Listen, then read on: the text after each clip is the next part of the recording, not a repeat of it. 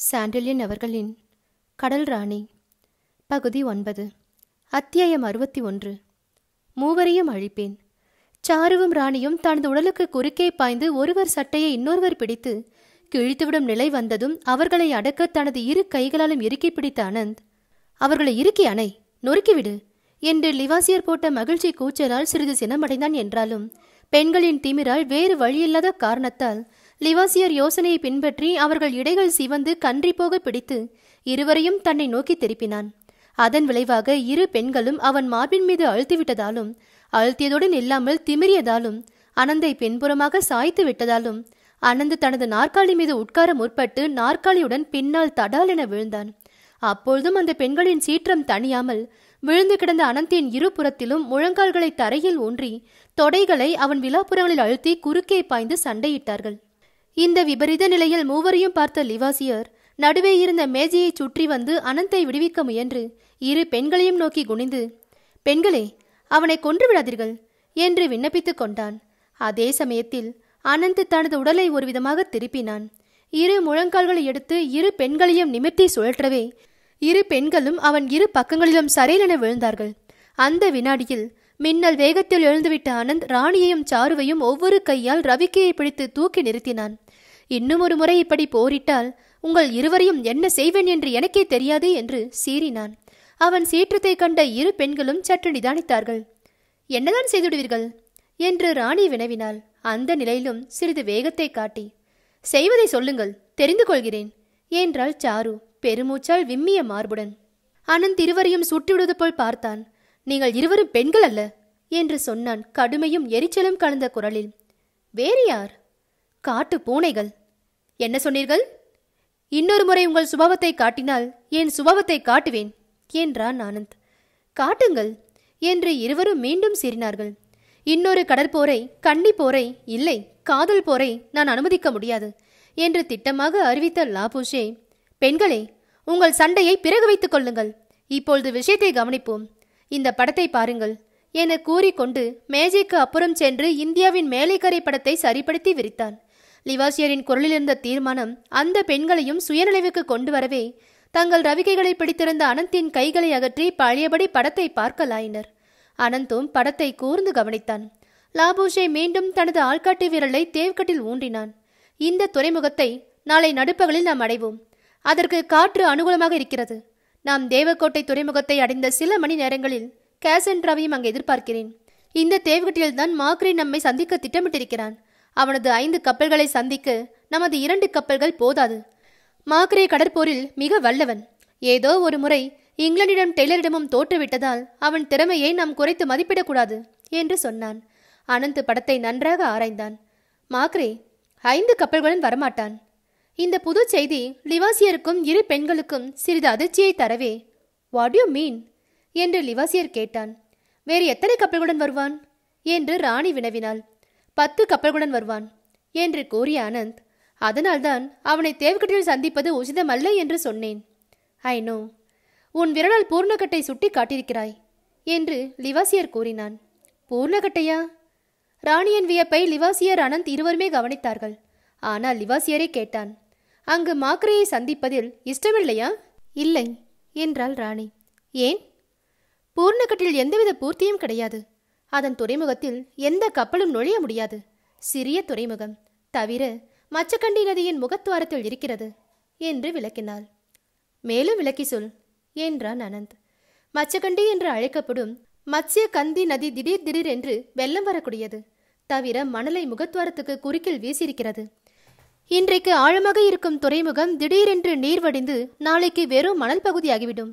ஆனால் மத்யகந்தியின் திடீர் மாறுதலால் ஏற்படக்கூடிய விளைவுகளை பற்றி அனந்த் சிறிதும் கவலைப்படவில்லை. நாம் தேவ்கட் துறைமுகத்துக்குள் கப்பலை கொண்டு செல்லப் போவதில்லை, சற்று முன்பாகவே நிறுத்தி வைக்கப் போகிறோம் என்று கூறிய அனந்த் லிவாசியரை நோக்கினான். லிவாசியர் புரிந்து கொண்டதற்கு அறிகுறியாக தலையை அசைத்து ராணியை நோக்கி, ராணி, அனந்த் எதிரிடமிருந்து மறைய இஷ்டப்படவில்லை, பகிரங்கமாக சந்திக்க விரும்புகிறார் என்று கூறினான். அவன் குரலில் மிகுந்த மரியாதை இருப்பது ராணிக்கு புரிந்தது. சாருவுக்கு ஓரளவு அந்த இரு கேப்டன்களின் திட்டமும் புரிந்திருந்தாலும், கேப்டன், ஐ டோன்ட் ஃபாலோ, நீங்கள் சொல்வது விளங்கவில்லை என்றாள். ராணி விவரிக்க தொடங்கினாள். இப்பொழுது நம்மிடம் இருக்கும் சக்தி மகத்தானது. நாம் பகிரங்கமாக பூர்ணகட் துறைமுகத்துக்கு எதிரில் கடல் ராணியை நிறுத்தி எதிரியின் தாக்குதலுக்கு இலக்காகலாம். அப்படி எதிரி தாக்க முற்பட்டதும் கடல் ராணி துறைமுகத்தை நோக்கி சிறிது பின்னடையும். அப்பொழுது அப்பால் மறைவில் நிற்கும் கேசன்ட்ரா மாக்ரேயிடம் மோதும். கேசன்ட்ராவின் பலத்துக்கு முன்பாக மாக்ரேயின் கப்பல்கள் திண்டாடும், சில அமிழ்ந்து போகும் என்று சொன்னாள் ராணி. முதலில் 5 கப்பல்களுடன் வரும் மாக்ரே உருப்படியாக மீதியிருக்கும் கப்பல்களுடன் பின்வாங்குவான். அவன் ஓடிவிட்டான் என்று கேசன்ட்ரா பின்தொடரும். அவனுக்கு பின்னால் வரும் 5 புது கப்பல்கள் கேசன்ட்ராவை சூழ்ந்து கொள்ளும். அந்த 2வது 5 கப்பல்கள் வராவிட்டால் மாக்ரே தப்ப முடியாது. அதனால்தான் மாக்ரே 10 கப்பல்களுடன் வருவான் என்று சொன்னேன். மாக்ரே சிறந்த மாலுமி, அதுவும் புத்திசாலி என்று விளக்கினான். லிவாசியர் தீர்க்க சிந்தனையில் இறங்கினான். அப்போது சாரு கேட்டாள், எல்லோரும் கடலை பற்றியே சிந்திக்கிறீர்கள், நிலத்தை பற்றி யோசிக்க ஏதும் இல்லையா? சாரு, நீ லேசுப்பட்டவள் அல்ல என்று பாராட்டுதலை பகிரங்கமாக தெரிவித்தான் அனந்த். அவளை பாராட்டியதால் சிவந்துவிட்ட ராணியின் முகத்தை அனந்த் கவனிக்கவில்லை. ஆம், நிலத்தை பற்றி சிந்திக்க வேண்டும். பூர்ணகட் மலை உச்சியில் உள்ள சிறு கோட்டை, அதற்கு மதில் கிடையாது. சுமார் 22 ஏக்கர் விஸ்தீரம் உள்ளது. அங்குள்ள கட்கார்களிடம் பேஷ்வா வரி கூட வாங்குவதில்லை. காரணம், அவர்கள் சிறந்த வீரர்கள், பீரங்கிகளை பயங்கரமாக இயக்க வல்லவர்கள். அந்த பீரங்கி பலத்தை நாம் உபயோகிப்போம். அந்த பீரங்கிகள் இன்று வரை யாரையும் மத்யகந்தி நதியை அணுகவிடவில்லை. கோட்டை காரியஸ்தர்கள் நம் வசப்பட்டால் மாக்ரே நமது அருகில் வர முடியாது. அது மட்டுமல்ல, நமது கப்பல்கள் அவனை தாக்கலாம் என்றான் அனந்த். மேலும் சொன்னான், பேஸ்வாவின் பிரதிநிதியான சாருவுக்கு கோட்டைவாசிகள் அடங்கியாக வேண்டும் என்று. ஓஹோ, என்ன ஓஹோ? உங்களுக்கு சாருவின் உதவியே போதும். ஆம், ஏனென்றால் உன் உதவி ஏற்கனவே இருக்கிறது. என்ன சொல்கிறீர்கள்? இந்த கடல் ராணி காலையில் கிளம்பியதும் நடுப்பகலுக்கு சிறிது முன்பு மால்வானுக்கு வடக்கே 1.5 மைல் தூரத்தில் உள்ள மலை வெடிப்பை கடந்தது. அந்த வெடிப்பில் கடல் உட்புகுந்து அளித்த இயற்கை துறைமுகத்தில் மறைந்திருந்த உன் கப்பல்கள் 5 புறப்படுவதை பார்த்தேன். அவை இந்த கப்பலை தொடர்வதையும் பார்த்தேன். இந்த கப்பல் எந்த நடவடிக்கையில் இறங்கினாலும் அந்த 5 கப்பல்களும் சமயம் வரும்போது கலந்து கொள்ளும். அது பெரிய உதவி ராணி. எங்களை கேட்காமலே இந்த ஏற்பாட்டை செய்திருக்கிறாய். அதற்கு நன்றி. உன் கப்பல்கள், அவற்றின் போர் திறமை நமது கடல் பலத்தை அதிகப்படுத்துகின்றன. ஆனால் நிலபலமும் வேண்டும். அதற்குதான் பூர்ணகட்டை தேர்ந்தெடுத்தேன். அதன் பீரங்கிகளின் பலம் என்பது ஒரு பாதுகாப்பு நமக்கு. அதைவிட அதிக பாதுகாப்பு அதற்கு தெற்கே உள்ள விஜயதுர்க்கம். கடல் ராணியும் கேசன்ட்ராவும் உனது 5 கப்பல்களும் தமது துறைமுகத்தை தாண்டுவதை கனோஜி ஆங்கரே கவனிக்காமல் இருக்க மாட்டார். கவனித்த பின்பு கையை கட்டி கொண்டு சும்மா உட்கார்ந்திருக்கவும் மாட்டார். அவர் சும்மா உட்கார்ந்திருந்தாலும் அவரை எழுப்ப ஒருவன் நேற்றே புறப்பட்டிருப்பான். யார் அவன்? துலாஜி ஆங்கரே, கனோஜியின் மகன், எனது நண்பன். நாங்கள் இருவரும் ஒன்றாகத்தான் அரபிக்கடலிலிருந்து கொள்ளைக்காரர்களை விரட்ட கிளம்பினோம். ஒன்றாகவே அந்த பணியை முடிப்போம் என்றான். அவன் சொற்களில் உறுதி பலமாக இருந்ததை மற்ற மூவரும் கவனிக்கவே செய்தார்கள். காசன்ட்ராவில் ஏற்கனவே நடந்த நிகழ்ச்சிகள் ராணியின் நினைவுக்கு வந்தன. அனந்தின் ஏற்பாடுகள் திட்டமாக ஒரு தொடர்ச்சியுடன் தொகுக்கப்பட்டிருப்பதை உணர்ந்ததால் வியப்பின் வசப்பட்டாள். ஆம், இருவரும் இணைப்பிரியாத ஜோடிகள் என்று சொன்னாள் ராணி. அதற்கு பிறகு அனந்த் பேசவில்லை. லிவாசியர், இன்னும் 10 நாள் டெய்லர், இங்கிலாந்து, சில்வர், இந்த திருமூர்த்திகளை ஒழித்து கட்டுகிறேன் என்று கூறி கையை முஷ்டியாக பிடித்து மேஜை மீதிருந்த படத்தில் குத்தினான். காசன்ட்ராவின் ரெக்கைகளையும் இந்த இடத்தில் வெட்டிவிடுகிறேன் என்றும் ஆவேசத்துடன் சொல்லி மீண்டும் பூர்ணக்கோட்டையின் பகுதியில் ஆள்காட்டி விரலை ஊன்றினான். அத்தியாயம் 62. கதைக்கு காலமில்லை. பூர்ணகட் துறைமுக பகுதியில் ஆள்காட்டி விரலை ஊன்றிய இந்திரஜித், அனந்த் நீண்ட நேர சிந்தனையில் ஆழ்ந்துவிட்டனர். அவன் சிந்தனையின் ஆழத்தையும் அதன் விளைவாக அவ்வப்போது முகத்தில் ஏற்பட்டு கொண்டிருந்த மாறுதல்களையும் கவனித்த லிவாசியரும் அதுவரை சண்டையிட்ட 2 பெண்களும் அவன் யோசனையில் குறுக்கிடாமல் மௌனமாகவே நின்றனர். பூர்ணக்கட்டில் ஊன்றியிருந்த அவன் விரல் திடீரென பூர்ணக்கட்டுக்கும் மேலே இருந்த ஜெய்கட் கோட்டைக்கு சென்று விட்டதையும் கவனித்த லிவாசியருக்கும் சாருவுக்கும் ஏதும் புரியாவிட்டாலும் ராணி மட்டும் அவன் இதயத்தில் ஓடிய எண்ணங்களை புரிந்து கொண்டதால் சிறிது அனந்த் புன்முறுவல் கொண்டான். உண்மை, மேலை கடலோரத்தில் எல்லா காலங்களிலும் எல்லா சமயங்களிலும் உட்புகக்கூடிய பந்தோபஸ்தான துறைமுகம் வேறு எதுவும் கிடையாது. நாம் சிந்ததுர்க்கத்தை விட்டு கிளம்பிவிட்டதால் மாக்ரே நம்மை சந்திக்க முயலும் இடம் தேவ்கட் ஒன்றுதான். ஆகவே நாம் முதலில் நினைத்தபடி தேவ்கட்டில் தங்களது போகும் பட்சத்தில் மாக்ரே நமது யோசனைகளை புரிந்து கொள்ளவும் செய்யலாம். ஆனால் பின்னால் வரும் டெய்லரும் நம்மை சந்தேகித்தாலும் சந்தேகிக்கலாம். எந்த சந்தேகத்துக்கும் இடம் கொடாதிருப்பது நல்லது. தேவ்கட்டில் ஒரு நாள் தங்குவோம் என்று அனந்த் சொன்னான். படத்தை நோக்கி கொண்டேன். கடல் ராணியால் அனந்தின் முகத்தை பார்க்க முடியாவிட்டாலும் முரட்டு குழல்களுடன் காட்சியளித்த குனிந்த அவன் தலையை நோக்கினான். ஒரு நாள் தங்குவதால் என்ன பலன் ஏற்பட போகிறது என்று கேட்டாள் ராணி. தேவ்கட் துறைமுகம் அழகானது. அதற்குள் பாய்ந்துள்ள கடலின் ஆழம் அதிகமாகலால் அலை அதிகமில்லை. அங்கு வட்டமான துறைமுகத்தில் பெரிய குளம் போன்ற நீல நிற நீரும் அக்கம் பக்கங்களில் எழும் பெரும் மலைச்சரிவுகளும் அவற்றில் முளைத்திருக்கும் செழித்த மரங்களும் மனத்தை மயக்கும். தவிர துறைமுக ஆழமும் எந்த கப்பலுக்கும் இடமளிக்கும் என்றான் அனந்த் குனிந்த வண்ணம். நாம் தேவ்கட்டின் அழகை ரசிக்கவா செல்கிறோம் என்று வினவினாள் சாரு. அழகை ரசிப்பதில் என்ன தவறு? இந்த தேசப்படத்தை நாம் விரித்து பார்த்து கொண்டிருப்பது அழகான இடங்களை கண்டுபிடிக்க அல்ல, போருக்கு வசதியான இடத்தை கண்டுபிடிக்க முயலுகிறோம் என்றாள் ராணி. அழகான இடத்தில் போரிட்டால் தவறு ஏதேனும் இருக்கிறதா? லிவாசியருக்கு அவர்கள் உரையாடலின் போக்கு விளங்காததால் தனது கண்களால் அனந்தின் கண்களை அளவெடுத்தான். அனந்த், தற்சமயம் இந்த கப்பலின் தலைவன் யார்? நீதான் லிவாசியர். கப்பல் எதற்காக எந்த இடத்தில் நிறுத்தப்படுகிறது? பிறகு எங்கு போகும்? என்ன அலுவல் புரியும்? இந்த விஷயங்களை அறிந்து கொள்ள கப்பல் தலைவனுக்கு உரிமை உண்டு என நினைக்கிறேன். உண்டு லிவாசியர். நாம் புறப்படும் முன் காசண்ட்ரா தலைவர்களுடன் போர் முறைகளை பற்றி கலந்து பேசவில்லை. ஆம், அதற்கு அவகாசமும் இல்லை, அவசியமும் இல்லை என்று நினைத்தோம். ஆம், ஆனால் நம் மனப்போக்கு முழுவதும் டெய்லருக்கோ இங்கிலாந்துக்கோ தெரியாது. அவர்களுக்கும் எடுத்து சொல்லி மாக்கரையுடன் நாம் மோதும் போது யார் யார் எப்படி எப்படி இயங்க வேண்டும் என்பதை தீர்மானித்துக் கொள்ளலாம் அல்லவா? யூ மீன் ஆலோசனை செய்ய வேண்டும் என்கிறாயா? அது நல்லது என்று நீ நினைக்கவில்லையா என்று அனந்த் வினவினான். சரி சரி, முற்றிலும் சரி. எதை சரி என்கிறான் என்பது இரு பெண்களுக்கும் புரியாததால் எது சரி என்று இருவரும் ஏக காலத்தில் கேட்டார்கள். அனந்தின் யோசனை. லிவாசியர், சில்வர் நாளைக்கு எப்பொழுது எழுந்திருப்பான்? சில்வர் உறக்கத்திலும் விழித்திருப்பவன், எந்த வினாடியிலும் எழுந்திருப்பான். இப்பொழுது கூட அவன் இந்த அரைக்கதவுக்கு அப்பால் ஒட்டு கேட்டுக் கொண்டிருக்கலாம். அனந்த் ராணியை பார்த்து, சில்வர் இன்று ஒட்டு கேட்கவில்லை, நாளைக்கு ஒட்டு கேட்பன என்பது சந்தேகம் ராணி. ராணி, எந்த மாலுமி வாழ்க்கையும் கஷ்டமானது. ஆகையால் அவர்கள் சற்று நிம்மதியாக தூங்க வேண்டியதும் அவசியம். ராணிக்கு உண்மை புலப்படவே முகத்தில் கவலையை காட்டினாள். அவனை கொன்றுவிட்டாயா லிவாசியர் என்று வினவினால் கவலை குரலிலும் தெரிய. லிவாசியர் முகத்தில் அனுதாபம் தெரிந்தது. பெண்ணே, நான் கொலைகாரன் அல்ல. அவனை என்ன செய்தாய்? லிவாசியர் தனது அழகிய முகவாய் கட்டையை தடவிக்கொண்டான் வலது கையால். அவனுக்கு தூக்கம் அளித்தேன் அம்மணி. தூக்கம் ஒவ்வொரு மனிதனுக்கும் பிறப்புரிமை. நடந்தது என்னவென்பதை சாரு ராணி இருவருமே புரிந்து கொண்டதால் புன்முறுவல் செய்தார்கள். உங்கள் தத்துவம் சாலச் சிறந்தது, செய்முறையும் பிரமிக்கத்தக்கது. அழகியே, என் வழியை நீ திட்டமாக அறிந்து கொண்டிருக்கிறாய். அதை நீ ஒப்புக்கொண்டதுக்கு எனக்கு பெருமையை தருகிறது. சில்வர், மதுவில் மருந்தை கலந்து துயில வைப்பது பாராட்டுக்குரிய விஷயம் அல்லவென்றாலும் தற்சமயம் சில்வர் தூங்குவதில் அர்த்தம் இருக்கிறது என்று கூறினான் அனந்த். நமக்கு உறக்கம் வேண்டும், இரவும் பெரிதும் கழிந்துவிட்டது என்றான். அதற்கு ஒப்புதல் தெரிவிக்க லிவாசியர் தலையை வணங்கி, good night Anand. Good night பெண்களே, நன்றாக இன்பமாக உறங்குங்கள். இருப்பினும் அனந்த் உங்களை தொடரும்போது உறக்கம் கிடைக்குமா என்பது சந்தேகம்தான் என்று சொல்லி நகைத்தான். இரு பெண்களும் அவன் பேச்சை கேட்டு புன்முறுவல் கொண்டாலும் அனந்த் மகிழ்ச்சியை முகத்தில் காட்டவில்லை. குட் நைட் லிவாசியர் என்று கூறிவிட்டு அந்த அறையை விட்டு வெளியேறினான். இரு பெண்களும் அவனை தொடர்ந்து அறைக்கு வெளியே வந்ததும், நீங்கள் அறைக்கு செல்லுங்கள், நான் சில்வரை பார்த்துவிட்டு வருகிறேன் என்று சில்வர் காவலில் வைக்கப்பட்டிருந்த அறையை நோக்கி நடந்தான் அனந்த்.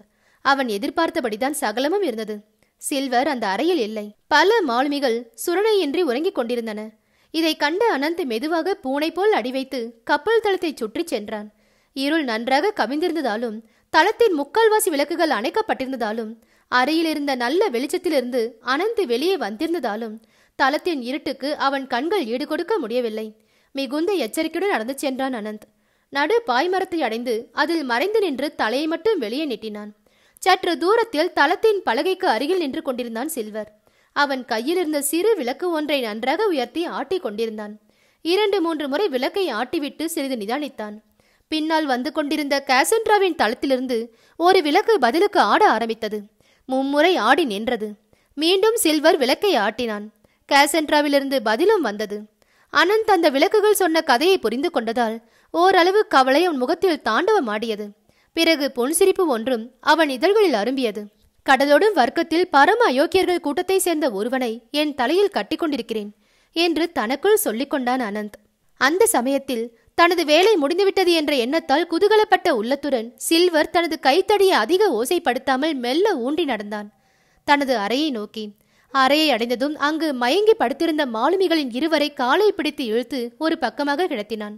தோழர்களே, லிவாசியரின் மருந்து நல்லது, மிக நல்லது, தூங்குங்கள் நண்பர்களே என்று கூறிவிட்டு அவர்களை விலக்கியதால் கிடைத்த இடத்தில் படுத்து கண்களை மூடினான். சற்று எட்ட ஒரு மூலையில் உட்கார்ந்திருந்த அவன் அசுரக்கிளி தத்தி அவனை நோக்கி ஓடி வரவே அதை பிடித்து தன் மார்புடன் அணைத்துக் கொண்டான். சிறிது நேரத்தில் நன்றாக உறங்கிவிட்டான் சில்வர். கீழையும் தலை சாய்த்து படுத்தது. இவை அனைத்தையும் அரைக்கதவின் ஓரத்தில் கதவின் மறைவில் நின்று பார்த்தான் இந்திரஜித் ஆனந்த். அத்துடன் சில்வர் படுத்திருந்த இடத்துக்கு சற்று எட்ட இருந்த மேஜை மீது குவளை ஒன்று கவிழ்ந்து கிடப்பதையும் அதிலிருந்து மது மேஜை மீது பரவி கிடப்பதையும் சிறிதளவு ஓரத்தில் கூட வழிந்து கிடப்பதையும் கவனித்தான். அன்று இரவு அங்கு நடந்த முழு கதையும் அவன் கண்முன் விரிந்தது. அந்த கதையை சொல்ல இரு பெண்களும் இருந்த அறைக்கு சென்றான் அனந்த். இப்போ எதற்கு கதை? பொழுது விடிய அதிக நேரமில்லை என்றாள் ராணி. கதைக்கு காலமில்லை என்று இந்திரஜித் கதவை திறந்து கொண்டு உள்ளே சென்று அங்கிருந்த பஞ்சனை ஒன்றில் உட்கார்ந்து கதையை சொல்ல துவங்கினான். அத்தியாயம் 63. மதுவும் சில்வரும். அந்த அறையிலிருந்த 2 கட்டில்களில் ஒன்றில் உட்கார்ந்து கொண்ட அனந்த் எதிரே இருந்த கட்டிலில் இரு பெண்களை உட்கார சொல்லிவிட்டு தனது கதையை சொல்ல துவங்கி, சில சமயங்களில் மனிதன் தனது திறமைகளை அதிகமாக மதிக்கிறானே தவிர பட்சிகளின் திறமையை பற்றி சரியான எடை போடுவதில்லை என்று கூறினான். சுருக்கமாக உங்கள் கதையை சொல்லுங்கள், எங்களுக்கு உறக்கம் வருகிறது என்றாள் கடல்ராணி. உங்களைப் போல் சில்வரும் அவசரப்பட்டிருந்தால் காரியம் சுலபமாகிவிடும் என்று அனந்த் சுட்டி காட்டியதும் 2 பெண்களும் சட்டென்று நிமிர்ந்து உட்கார்ந்து, என்ன, சில்வரா? ஆம், உங்களைப் போல் அவன் தூங்கு மூஞ்சி அல்ல. இரவிலும் விழித்திருக்கிறான், கடமையும் செய்கிறான். ஆனால் முழு பெருமையும் அவனை சார்ந்ததல்ல என்று சொன்னான். 2 பெண்களும் கட்டிலை விட்டு எழுந்து அனந்தின் அருகில் வந்து அவன் முன்பு நின்றார்கள். நடந்தது என்ன, தெளிவாக சொல்லுங்கள் என்று கேட்டாள் ராணி. சில்வர் மதுவை அருந்தவில்லையா என்று சாரு வினவினாள். ராணி, சாரு, உங்கள் கட்டிலில் உட்காருங்கள், உங்களை என்னால் சரியாக பார்க்க முடியவில்லை. சாருவும் ராணியும் புன்முறுவல் கொண்டாலும் ராணியே கேட்டாள். ஏன் பார்க்க முடியவில்லை? மிகவும் நெருங்கிவிட்டீர்கள். நெருங்கினால் என்ன, எங்களை பிடிக்கவில்லையா என்றாள் சாரு சினம் துளிர்த்த குரலில். பிடிக்கிறது, ஆனால் முகம் தெரியவில்லை. முகத்துடன் தானே பேச முடியும். பேச முகம் தெரிவானேன் என்றாள் ராணி. கண்ணை மூடிக்கொண்டு பேச முடியாதா? கண்ணை மூட முடியவில்லை என்று அனந்த் தனது கைகளால் அவர்கள் இடைகளை தழுவிக்கொண்டு எழுந்திருந்து அவர்களை அப்படியே தள்ளிக்கொண்டு போய் எதிர்கட்டிலில் உட்கார வைத்து பழையபடி தான் அமர்ந்திருந்த கட்டிலுக்கு வந்தான். வந்தவன் உட்காரவில்லை, நின்றபடியே அந்த 2 தருணிகளையும் நோக்கினான். எச்சரிக்கையுடன் கேளுங்கள், நான் சொல்வதை யாரிடமும் சொல்ல வேண்டாம். சில்வர் உறங்கவில்லை. கேசன்ட்ராவுக்கு விளக்கு மூலம் ஏதோ செய்தி சொல்லியிருக்கிறான். அது என்னவென்று எனக்கு விளங்கவில்லை என்று கூறினான். பிறகு அறையில் அப்படியும் இப்படியும் நடந்து கொண்டே பேசினான். மதுவில் மருந்தை கலந்து சாமர்த்தியமாகத்தான் லிவாசியர் கொடுத்தான். அந்த மருந்தை சில்வர் குடித்தும் இருப்பான். மனிதனுக்கு இல்லாத சுரணை வாசனையும் அறியும் சக்தி பட்சிகளுக்கு இருப்பதால் கேப்டன் பிளின் மது அருந்து விடாமல் சில்வரை தடுத்திருக்கிறது. சில்வர் மதுவை குப்பையிலிருந்து குவளை கொட்டியதும் சட்டென்று பறந்து குவளையை சாய்த்து விட்டது. கூறிய அறிவுள்ள சில்வர் விஷயத்தை புரிந்து கொண்டான். உடனே தனது ஆசைக்கிளியை பிடித்து அதட்டுவது போல் அதட்டி, மை டியர் பிளின்ட் என்று கணிந்து கொண்டு ஒரு மூளையை நோக்கி அதை விட்டறிந்தான். கிளி அந்த மூளையை விட்டு நகரவில்லை. எஜமான் சித்தத்தை அறிந்து உட்கார்ந்து விட்டது. பிறகு சில்வர் சிறிது புன்முறுவல் கொண்டு தன்னை சுற்றி நின்ற மாலுமிகளை நோக்கி, நண்பர்களே, என்ன இருந்தாலும் பறவை பறவைதான், அதற்கு மதுவின் உயர்வு தெரியாது என்று பணிவுடன் கூறினான். அத்துடன் சொன்னான், நண்பர்களே, இந்த மது எனக்கு பிரத்யேகமாக லிவாசியரால் அனுப்பப்பட்டது. இதை நான் தனியாகத்தான் குடிக்க வேண்டுமா? எந்த மாலுமியும் தனியாக குடிக்க மாட்டான் என்று சொல்லி அவர்களுக்கும் மதுவை குவளையில் கொட்டி கொட்டி கொடுத்தான். மதுவின் மர்மத்தை அறியாத மாலுமிகளும் அதை அருந்தினார்கள். தள்ளாடினார்கள், தரையில் அமர்ந்தார்கள், படுத்தார்கள். பிறகு சில்வர் அவர்களை அலட்சியமும் வெறுப்பும் கலந்த பார்வையால் நோக்கினான். மது குப்பியை கையில் எடுத்துக்கொண்டு மதுவின் மருந்தில் ஆழ்ந்த மாலுமிகளை தனது ஒற்றை கால் உதைத்து பார்த்தான். சிலரை தனது ஊன்றுகோலால் தள்ளி பார்த்தான். எல்லோரும் கும்பகர்ணனிடம் அடைக்கலமாகி விட்டதை உணர்ந்ததும் அறையில் இருந்த விளக்கை சிறிது செய்துவிட்டு வெளியேறினான். தளத்தின் ஓர பலகைக்கு வந்ததும் திரியை தூண்டி கேசன்ட்ராவுக்கு எச்சரிக்கை செய்தான். அங்கிருந்து பதில் வந்ததும் திருப்தி அடைந்து திரும்பவும் அறைக்கு வந்து படுத்துக்கொண்டான். இப்படி கதையை சொல்லி முடித்த அனந்தை 2 பெண்களும் வியப்புடன் நோக்கினார்கள். இதெல்லாம் எப்படி உங்களுக்கு தெரியும்? லிவாசியர் அறையை விட்டு வெளியில் வந்ததும் உங்களிடம் கூறியபடி சில்வரின் அறைக்கு சென்றேன். அங்கு சில்வர் இல்லை. மற்ற மாலுமிகள் சுரணையின்றி கிடந்தார்கள். அதை கண்டு நான் வெளியே வந்து சில்வரை தேடினேன். அவன் கேசன்ட்ராவுக்கு விளக்கால் சைகை செய்து கொண்டிருந்தான். நான் நடு பாய்மரத்தில் மறைந்து நின்றேன். தனது அலுவல் முடிந்ததும் சில்வர் அறைக்கு திரும்பி தனது கிளியை மார்பில் அணைத்து படுத்தான். எட்ட இருந்த மேஜை மீது மது வழிந்து ஓடிக்கொண்டிருந்தது. எல்லாவற்றையும் இணைத்து சில்வரின் பழக்க வழக்கங்களையும் யாரையும் வசீகரிக்கும் அவனது ஜாலத்தையும் சேர்த்து பார்த்தேன். இப்படித்தான் நடந்திருக்க வேண்டும் என்று முடிவுக்கு வந்தேன். இதுதான் கதை. இதை ஏன் லிவாசியிடம் சொல்லாமல் எங்களிடம் சொல்கிறீர்கள்? லிவாசியர் கெட்டிக்காரன். சில சமயங்களில் அவசர குடிக்கை. ஆகையால் தான் அவரிடம் சொல்லவில்லை. லிவாசியர் மதுவில் மருந்தை கலந்தபோது சில்வர் மதுவின் பக்குவங்களை நன்றாக அறிந்தவன் என்பதை உணர்ந்திருக்க வேண்டும். அறியவில்லை. தவிர அவசரப்பட்டு சில்வரை காவலில் வைத்தான். இதனால் சில்வரும் காசன்ட்ராவில் உள்ள அவன் சகாக்களும் எச்சரிக்கை அடைந்திருக்கிறார்கள். இது நமக்கு பலவீனம் என்று விளக்கிய ஆனந்த், பெண்களே, இதை பற்றி மூச்சு கூட விட வேண்டாம் என்று கட்டளையிட்டான். அத்துடன் அவர்கள் அறையை விட்டு அகன்று எந்த அறைக்கும் செல்லாமல் தளத்தில் உலாவினான். பிறகு தளத்திலேயே மல்லாந்து படுத்து ஆகாயத்தை நோக்கினான். சிறுக சிறுக உறக்கம் வரவே கண்களை மூடினான். பொழுது விடிந்தும் அவன் எழுந்திருக்கவில்லை. காலையில் கப்பலை இயக்க வேண்டிய மாலுமிகள் சிலர் தளத்தில் உலவிய போது அனந்த் படித்திருப்பதை கவனித்து வியந்தாலும் அதை பற்றி ஏதும் கேட்கவில்லை. அவனை எழுப்பவும் இல்லை. சூரிய கிரணங்கள் நன்றாக ஏறிவிட்ட பிறகு தளத்துக்கு வந்த லிவாசியர் அனந்த் தரையில் படுத்திருப்பதைக் கண்டு சிறிது நேரம் சிந்தனையுடன் அவன் பக்கத்தில் நின்றான். கேப்டன் வந்ததும் அவனை அணுகிய இரு மாலுமிகள், இவரை எழுப்பட்டுமா என்று வினவினார்கள். வேண்டாம், எழுந்ததும் அவரே எனது அறைக்கு வருவார் என்று சொல்லிச் சென்றான். காலை சிற்றுண்டி அருந்திய போதுதான் லிவாசியரை அனந்த் சந்தித்தான். அனந்த், நீ ஏன் தளத்தில் தரையில் படுத்துவிட்டாய் என்று வினவினான் லிவாசியர். இரவு சுகமாக இருந்தது.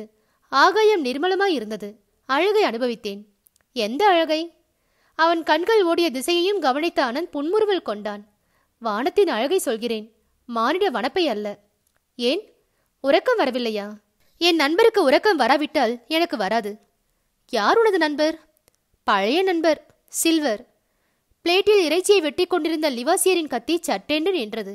அவன் கண்களில் விபரீதமான சாயை ஒன்று பட்டது. அத்தியாயம் 64. துறைமுகச் சிறை. சில்வர் இரவு முழுவதும் உறங்கவில்லை என்ற விஷயத்தை அனந்த் மிக சூசகமாக அறிவித்தாலும் லிவாசியரின் கூரிய மூலையில் அது சரீரென பாய்ந்ததால் முகத்தில் உணர்ச்சிகளை காட்டிய லிவாசியர் அவற்றை வினாடி நேரத்தில் மறைத்து கொண்டு தட்டிலிருந்த இறைச்சியை நன்றாக அழுத்தி அழுத்தி நறுக்கலானான்.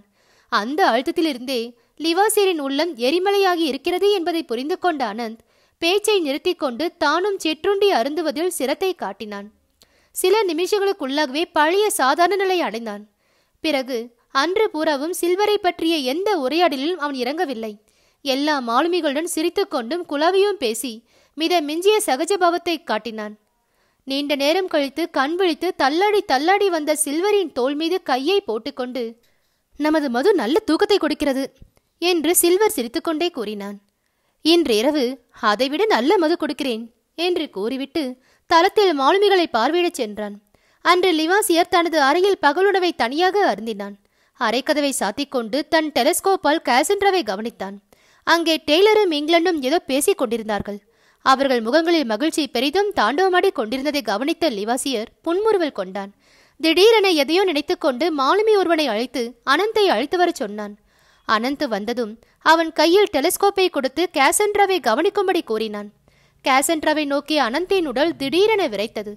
காசன்ட்ராவின் தளத்தில் இரு மாலுமிகள் ராணியின் தந்தை சங்கர்வந்தை பலவந்தமாக இழுத்து வந்தார்கள். டெய்லர் தனது கை துப்பாக்கியை அவர் முகத்துக்கு நேராக நீட்டி ஏதோ மிரட்டினான். அனந்த் மீண்டும் லிவாசியரிடம் டெலஸ்கோப்பை கொடுத்து, லிவாசியர், இப்பொழுது நீ பார். அதை பார்த்த லிவாசியர் புன்முறுவல் கொண்டான். அனந்த், நாம் அவர்களை பார்ப்பது அவர்களுக்கு தெரியும். அதனால் இந்த நாடகம் நடத்துகிறார்கள். அவர்கள் சங்கர்பந்தை கொல்ல துணிய மாட்டார்கள் என்று திட்டமாக சொன்னான். அனந்தும் அதை ஆமோதித்தான். மெல்ல மெல்ல மாலையும் நெருங்கியது. துறைமுகத்தை அணுகியதும் காசன்ட்ராவிலிருந்து ஒரு படகு இறக்கப்பட்டது. அதில் இங்கிலாந்து இறங்க படகு வேகமாக வந்தது கடல் ராணியை நோக்கி. லிவாசியரும் நூலணியை தொங்கவிட்டான் இங்கிலாந்து ஏறி வர. கடல் ராணியின் தளத்தை அடைந்த இங்கிலாந்து நேராக லிவாசியிடம் சென்று, டெய்லர் காசன்ட்ரா தான் துறைமுகத்தில் முதலில் நுழைய வேண்டும் என்கிறான் என்ற செய்தியை அவிழ்த்தான். லிவாசியர் உடலை நன்றாக வளைத்து தலையால் வணங்கினான். இங்கிலாந்தை நோக்கி, நான் இதற்கு ஒப்புக்கொள்ளவில்லை. சங்கர்பந்த் ஆபத்தில் இருக்கிறார் என்றான் இங்கிலாந்து. சில்வரும் ஆபத்தில் இருக்கிறான். சங்கர்பந்தின் ஒரு முடியை தொட்டால் கூட சில்வரை எல்லோரும் தரிசிக்கும்படி எனது பாய்மரத்தில் தூக்கிலிடுவேன். லிவாசியரிடம் விளையாட வேண்டாம் என்று டெய்லரிடம் சொல் என்று லிவாசியர் மிக குரூரமாக நகைத்தான். அதே சமயத்தில் இங்கிலாந்து ஏறி வந்த நூலணியம் எடுக்கப்பட்டது ஜலமட்டத்திலிருந்து. வேண்டுமானால் கேசன்ட்ராவுக்கு நீ நீந்தி செல்லலாம் என்று கூறினான்.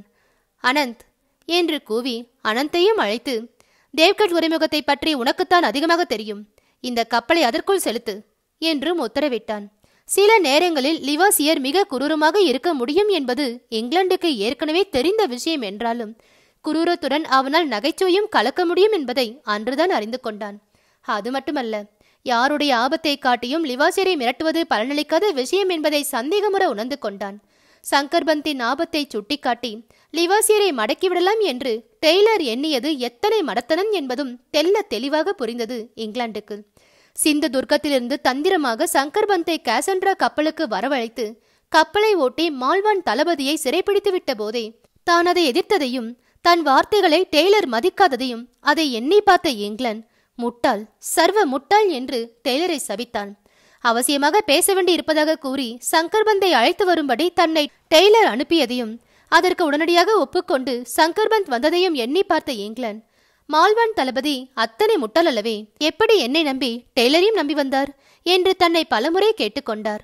அந்த கேள்விகளுக்கு கேசன்ட்ராவில் விடை கிடைக்கவில்லை. இத்தகைய சிந்தனைகளுடன் எதிரே அணுகிக் கொண்டிருந்த தேவ்கட் துறைமுகத்தை நோக்கிய இங்கிலாந்து அதில் முதலில் நுழைய டெய்லர் ஏன் ஆசைப்பட்டான் என்று எண்ணி பார்த்தும் விடை கிடைக்கவில்லை. துறைமுகத்தின் உள்ளே அழகாக நீல நிற அலைகள் தாண்டவமாடி கொண்டிருந்தாலும் இருபுறமும் ஷயாத்ரி மலைப்பகுதியில் பயங்கரமாக எழுந்து கொண்டிருந்தன. அந்த மலைகளுக்கு இடையில் ஒரு கப்பல் சென்று விட்டால், இடையே இருந்த வட்டமான துறைமுகத்தில் தங்கிவிட்டால் துறைமுகத்தின் வாயிலை எந்த கப்பலும் அடைத்துவிட முடியும். அதனால் உள்ளே இருக்கும் கப்பல் சிறைப்படும் என்று நினைத்தான் இங்கிலாந்து. இந்த விஷயம் திட்டமாக தெரிந்தும் டெய்லர் எதற்காக முதலில் கேசன்ட்ராவை உள்ளே கொண்டு செல்ல இஷ்டப்பட்டான் என்று இங்கிலாந்து நினைத்து பார்த்தான். இருப்பினும் அதை பற்றி அவன் யாரையும் கேட்கவில்லை. லிவாசியரே அதை பற்றி பிரஸ்தாபித்தான். அனந்த், துறைமுகம் மிக அழகுதான், ஆனால் அதற்குள் கடல்ராணி சென்றால் கேசன்ட்ரா துறைமுக வாயிலை அடைத்து விடுமே என்று இங்கிலாந்தின் பக்கத்தில் நின்றிருந்த அனந்தை கேட்டான். உண்மைதான், கண்டிப்பாக டெய்லர் நமக்கு வழிவிட மாட்டான் வெளியே வர. அது மட்டுமல்ல, நம் மீது கேசன்ட்ராவின் பீரங்கிகளை பிரயோகிக்கலாம் என்று லிவாசியர் சுட்டிக்காட்டினான். பிரயோகிக்கலாம், நம்மை அழித்து விடலாம் என்றான் அனந்த். இருப்பினும் நாம் முதலில் துறைமுகத்துக்குள் பிரவேசிக்கப் போகிறோம். ஆம், ஏன்? நமது இஷ்டம் அப்படி இருக்கிறது. இது டெய்லருக்கு லாபம், இங்கிலாந்துக்கும் தான். இப்படி லிவாசியரும் அனந்தும் வேண்டுமென்றே தன் இரு பக்கங்களிலும் நின்று பேசிக் கொண்டிருப்பதை கேட்ட இங்கிலாந்தின் பொறுமையும் எல்லை கடக்கவே, கேப்டன் லிவாசியர், கேமரேட் அனந்த், இந்த பேச்சு போதும் என்றான் கடுமையுடன். அனந்த், இங்கிலாந்து கோவப்படுகிறார் என்று சுட்டிக்காட்டினான் லிவாசியர். நியாயம்தானே, அவர் வந்த தூது செல்லுபடியாகவில்லை என்று ஒத்துப்பாடினான் அனந்த். பிறகு அந்த இடத்தை விட்டு அகன்ற அனந்த் மாலுமிகளை நோக்கி விடுவிடு என்று உத்தரவுகளை பிறப்பிக்கலானான். பாய்மரங்களில் ஒன்று விரிந்திருந்தால் போதும், மற்றவற்றை அவிழ்த்து விடுங்கள். யார் அங்கே? சுக்கானை பிடிப்பவரிடம் சுக்கானை திரும்பச் சொல். துறைமுகத்துக்குள் கப்பலை செலுத்த துடுப்புகள் மெதுவாக துழாவட்டும். கப்பலின் முகப்பு துறைமுக வாயிலை நோக்கியதும் அலைகளின் வேகத்திலேயே கப்பல் துறைமுகத்துக்குள் நுழையட்டும். பின்னால் வரும் நமது 5 துணை கப்பல்களை ஒதுங்கிச் செல்ல சொல்லி கொடியால் சைகை செய்யுங்கள் என்று உத்தரவுகளை பிறப்பித்த அனந்த் கப்பலின் முகப்பில் நின்று கொண்டு துறைமுகத்தை அணைத்திருந்த இரு மலைப்பகுதிகளில் தெற்கு பகுதியை நோக்கி கையை ஆட்டினான். தெற்கு பகுதியின் உச்சியிலிருந்த கோட்டையிலிருந்து பதிலுக்கு ஆடியது ஒரு மகாராஷ்டிர கொடி. மாலை நேர மஞ்சள் வெயில் தேவ்கட் துறைமுகத்துக்கு பெரும் அழகை கொடுத்திருந்தது. மலை உச்சிகள் இரண்டும் பொன்மயமாக காட்சியளித்தன. மலை சிகரத்திலிருந்த சிறு கோட்டையை சுற்றி தெரிந்த மந்தாரை பூக்கள் மாலை வெயிலில் அதிக பொன்னை பூசிக்கொண்டு காற்றில் ஆடி உள்ளே நுழைந்து கடல்ராணியை வரவேற்றன. கடலரசன் தன் அலைக்கரங்களால் கடல்ராணியை ஏந்தி ஏந்தி தவழ செய்து தேவ்கட்டுக்குள் செலுத்திக் கொண்டிருந்தான். இந்த அற்புதத்தை ராணியும் சாருவும் ஒருவரை ஒருவர் அணைத்த வண்ணம் பார்த்து கொண்டிருந்தனர். அனந்த் கப்பலின் முகப்பில் நின்ற வண்ணம் கப்பலை செலுத்த கைகளை ஆட்டியும் இறைந்து குரல் கொடுத்தும் உத்தரவுகளை பிறப்பித்துக் கொண்டிருந்தான். லிவாசியர் முகத்தில் சந்துஷ்டிகளையும் சிரிப்பையும் கலந்து பரவவிட்டு கொண்டு நடு பாய்மரத் தூணில் சாய்ந்து கொண்டிருந்தான். இங்கிலாந்தும் சில்வரும் தளத்தின் ஒரு கோடியில் நின்று பின்னால் 8 பிரம்மாண்டமாக வந்து கொண்டிருந்த கேசன்ட்ராவை பார்த்து கொண்டிருந்தார்கள். இரு பெண்களும் இரு புறத்திலும் எழுந்த மலைப்பகுதிகளில் லாவண்யத்திலும் துறைமுக கவர்ச்சியிலும் மெய் மறந்திருந்தார்கள். டெய்லர் திட்டப்படியே சகலமும் நடந்தது. கடல்ராணி துறைமுகத்துக்குள் நுழைந்து நங்கூரம் பாய்ச்சியது. கேசன்ட்ராவும் துறைமுக வாயிலை அடைந்து நின்றுவிட்டது. கடல்ராணி இனி நமது கையில் இருக்கிறது, இனி அது தப்ப முடியாது என்று கேசன்ட்ராவில் டெய்லர் குதூகலித்தான். துறைமுகச் சிறையில் கடல்ராணி ஆனந்தமாக ஆடி நின்றது. அத்தியாயம் 65. வேடன் விடுதி. கடல் ராணி நங்கூரம் பாய்ச்சிய பின்பு அரை நாழிகைக்கெல்லாம் கோட்டையிலிருந்து மலைச்சரிவில் இறங்கி தரையில் கட்டப்பட்டிருந்த ஒரு படகில் ஏறிய ஒருவன் படகை கடல் ராணியை நோக்கி செலுத்தி வந்தான். அவன் கப்பலின் தளத்துக்கு வர நூலேணியை தொங்கவிடுமாறு அனந்த் உத்தரவிடவே நூலேணி தொங்கவிடப்பட்டது. அதில் ஏறி வந்த மனிதன் மாலுமி உடையில் இருந்தான். அதில் உயரமோ பருமனோ இல்லாத உடலுடன் கூடிய அவன் தோரணை மட்டும் பிரமாதமாயிருந்தது. கப்பலின் தளத்தில் கால் வைத்ததும் அங்கிருந்தவர்களை ஒருமுறை உற்று நோக்கிவிட்டு, இந்த கப்பலின் தலைவர் யார் என்று வினவினான். அவன் கேள்வி முடிவதற்கு முன்பே அவன் இருந்த இடத்துக்கு வந்துவிட்ட லிவாசியர் தலைவணங்கி, கேப்டன் லிவாசியர், அட் யுவர் சர்வீஸ் என்று மரியாதை செலுத்தினான். நான் தேவ்கட் கோட்டையின் தலைவன். ஆனால் இந்த கப்பலுக்கு ஒரு பிரெஞ்சு கேப்டனை நான் எதிர்பார்க்கவில்லை என்றான் கோட்டை தலைவன். லிவாசியரின் ஆங்கில உச்சரிப்பிலிருந்து அவன் யார் என்று அறிந்து கொண்டதால், நான் ஒரு தற்காலிக கேப்டன், கப்பலின் சொந்தக்காரர் அதோ இருக்கிறார் என்று கூறி, ராணி வாருங்கள் இப்படி என்று சொல்லி ராணியை கோட்டை தலைவனுக்கு அறிமுகம் செய்து வைத்தான். தங்களை பற்றி கேள்விப்பட்டிருக்கிறேன். கோட்டையில் தங்க வசதி இல்லை, தவிர அடிக்கடி பழுது பார்க்காததால் சில பகுதிகள் இடிந்தும் கிடக்கின்றன. இருப்பினும் தாங்களும் அதோ அந்த பெண்மணியும் தங்க ஏற்பாடு செய்கிறேன் என்று கூறினான். ராணி, அனந்த் என்பவர் இருக்கிறாரா இந்த கப்பலில்? சற்று எட்ட நின்றிருந்த அனந்த் நிதானமாக நடந்து வந்து கோட்டை தலைவனை நோக்கி, நான் தான் அனந்த். அந்த அறிமுகத்துக்கு பிறகு கோட்டை தலைவன் மற்றவர்களை அறவே புறக்கணித்துவிட்டு அனந்தை கப்பலின் இன்னொரு மூலைக்கு அழைத்துச் சென்று ஏதோ வேகமாக பேசினான், கைகளை பல திசைகளில் ஆட்டி. அனந்த் எதற்கும் பதில் பேசவில்லை. எதற்கும் கோட்டைக்கு வருகிறேன் என்று மட்டும் சொன்னான். அதை ஆமோதித்த கோட்டை தலைவன் லிவாசியரிடம், கடல்ராணி, சாரு இவர்களிடம் விடைபெற்றுக் கொண்டு திரும்பி சென்று விட்டான் கோட்டைக்கு. அவன் நூலணியில் இறங்கி படகில் ஏறியதுமே அனந்த் லிவாசியரை நோக்கி, லிவாசியர், இந்த பெண்கள் இருவரையும் கோட்டையில் விட்டு வருகிறேன். ஒருவேளை டெய்லர் பீரங்கிகளை இந்த கப்பலின் மீது திருப்பினால் எனக்கு விளக்கின் மூலம் சைகை செய் என்று கூறிவிட்டு சில்வரை நோக்கி, நண்பனே, நாம் சில மணி நேரம் பிரிய வேண்டிய அவசியம் இருக்கிறது என்று சொல்லி சில்வரை அன்புடன் தட்டி கொண்டிருந்தான். சில்வர் எந்தவித பதிலும் பேசாமல் மௌனமாக நின்றான். தனக்கும் புரியாத ஏதேதோ விஷயங்கள் நடப்பதை உணர்ந்து கொண்டான்.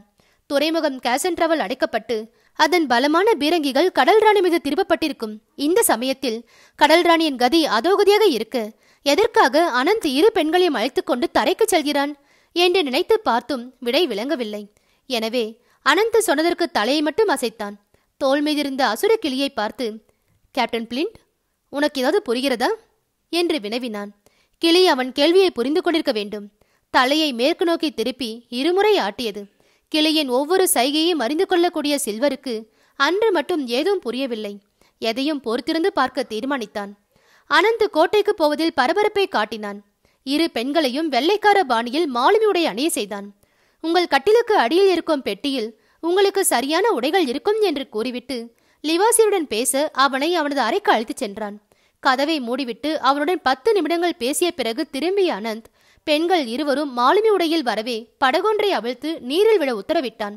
இரு பெண்களுடன் நூலேணியில் இறங்கி படகை தானே செலுத்தி கொண்டு தென்கரையை அடைந்தான்.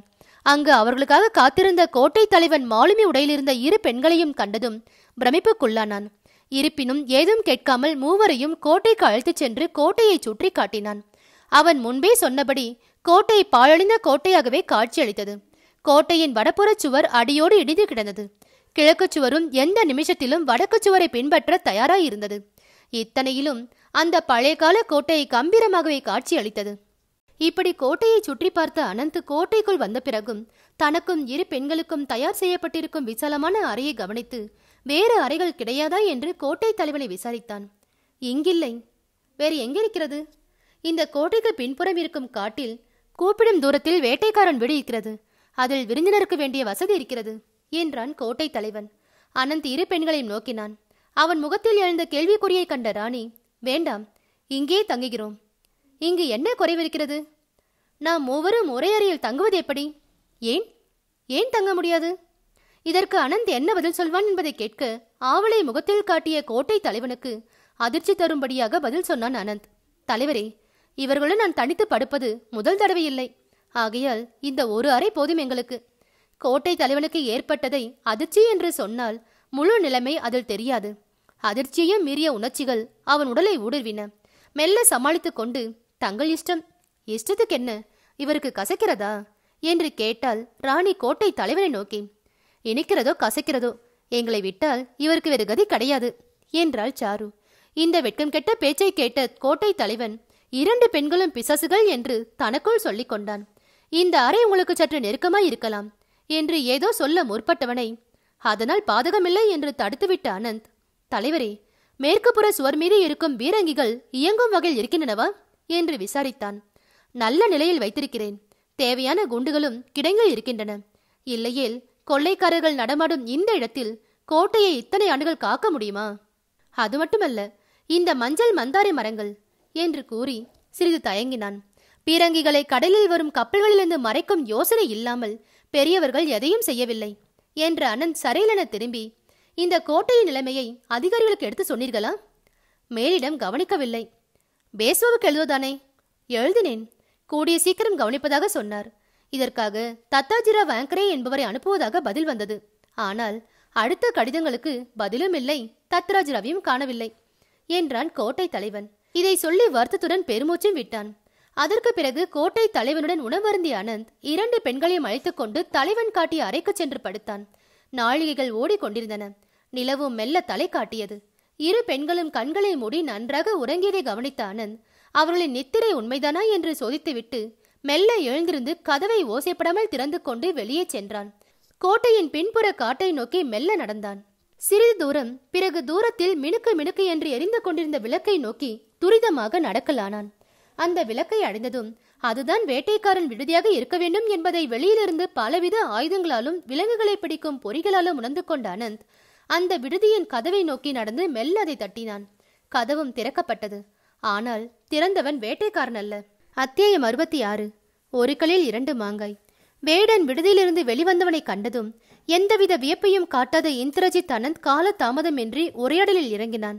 நீ எப்பொழுது வந்தாய் என்று எடுத்த எடுப்பிலேயே கேட்டான். துலாஜி ஆங்கரின் முகத்தில் சந்தோஷத்தின் சாயை விரிந்தது. நீ எதிர்பார்த்தபடி மாலையில் என்றான் துலாஜி. அத்துடன் பேச இது இடமில்லை, அங்கு செல்வோம் என்று கூறி சற்று எட்ட இருந்த மரத்தடிக்கு அழைத்துச் சென்றான் அனந்தை. வேடன் விடுதியில் வேறு விருந்தினர்களும் இருக்கிறார்கள் என்று குறிப்பிட்டான். அவன் சொற்களில் இருந்த ஒளியை கண்ட அனந்த், துலாஜி, நீ ஏதோ சொல்ல துடிக்கிறாய் என்று தெரிகிறது, சொல்லிவிடு. விருந்தினர்கள் உன் ஆதி நண்பர்கள் என்றான் துலாஜி. ஆதி நண்பர்களா? ஆம். யார் அவர்கள்? Major Stanton, lieutenant Smith.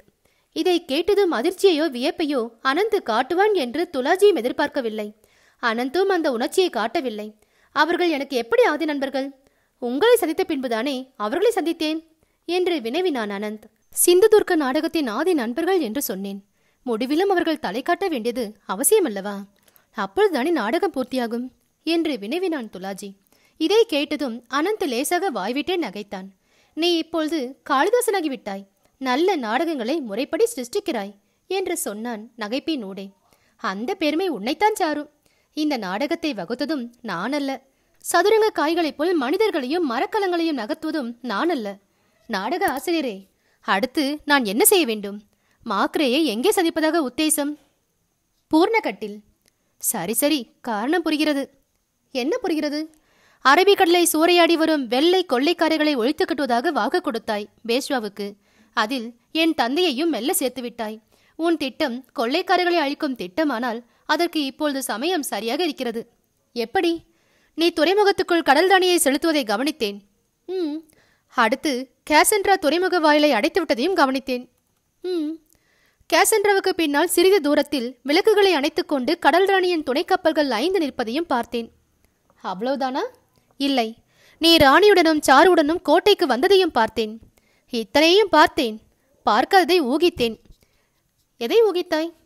மந்தாரை மரங்களால் மறைக்கப்பட்டிருக்கும் கோட்டை பீரங்கிகளையும் நீ கண்டிருப்பாய். உன் ஏற்பாடுகள் அத்துடன் பூர்த்தி. கேசன்ட்ரா எத்தனை பீரங்கிகளை கொண்டதாக இருந்தாலும் அது உன்னிடம் இப்பொழுது சிறைப்பட்டிருக்கிறது.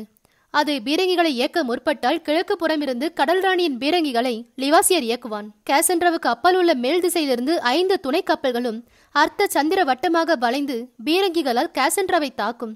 போதா குறைக்கு மலை மீதிருக்கும் கோட்டையில் உள்ள பீரங்கிகள் கேசன்ட்ராவை நோக்கி கொண்டிருக்கின்றன.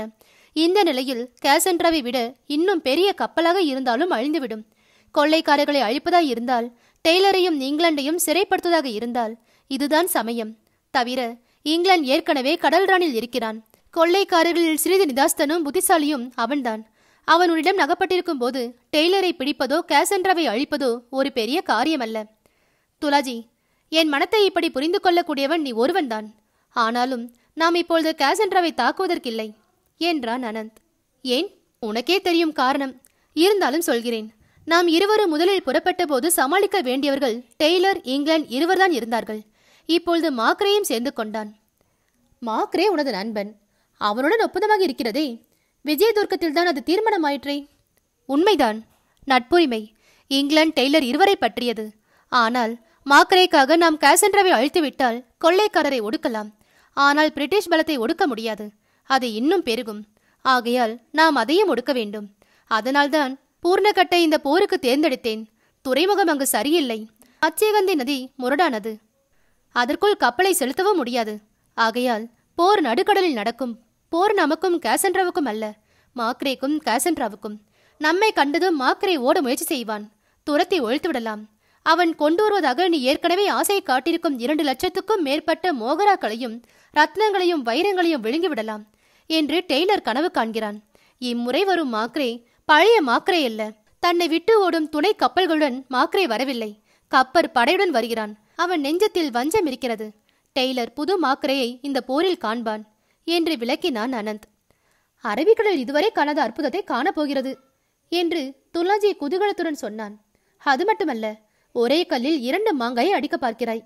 இதில் கொள்ளையர் பலம், பிரிட்டிஷ் பலம் இரண்டும் உடைந்து போகும். அனந்த் ஏதும் பேசவில்லை. தீவிர சிந்தனைக்கு பிறகு கேட்டான். உனது நண்பர்கள் இருவரையும் என்ன செய்ய போகிறாய்? இப்பொழுது அவர்கள் எனது நண்பர்களாகி விட்டார்கள். உன்னுடன் தானே இருக்கிறார்கள்? ஆம், அதே விடுதியில். என்னை வேவு பார்ப்பதற்கு? ஆம். அவர்களுக்கு வேண்டியதை நீயே சொல்லிவிடு. சரி, என்னுடன் அழைத்து போய்விடுகிறேன்.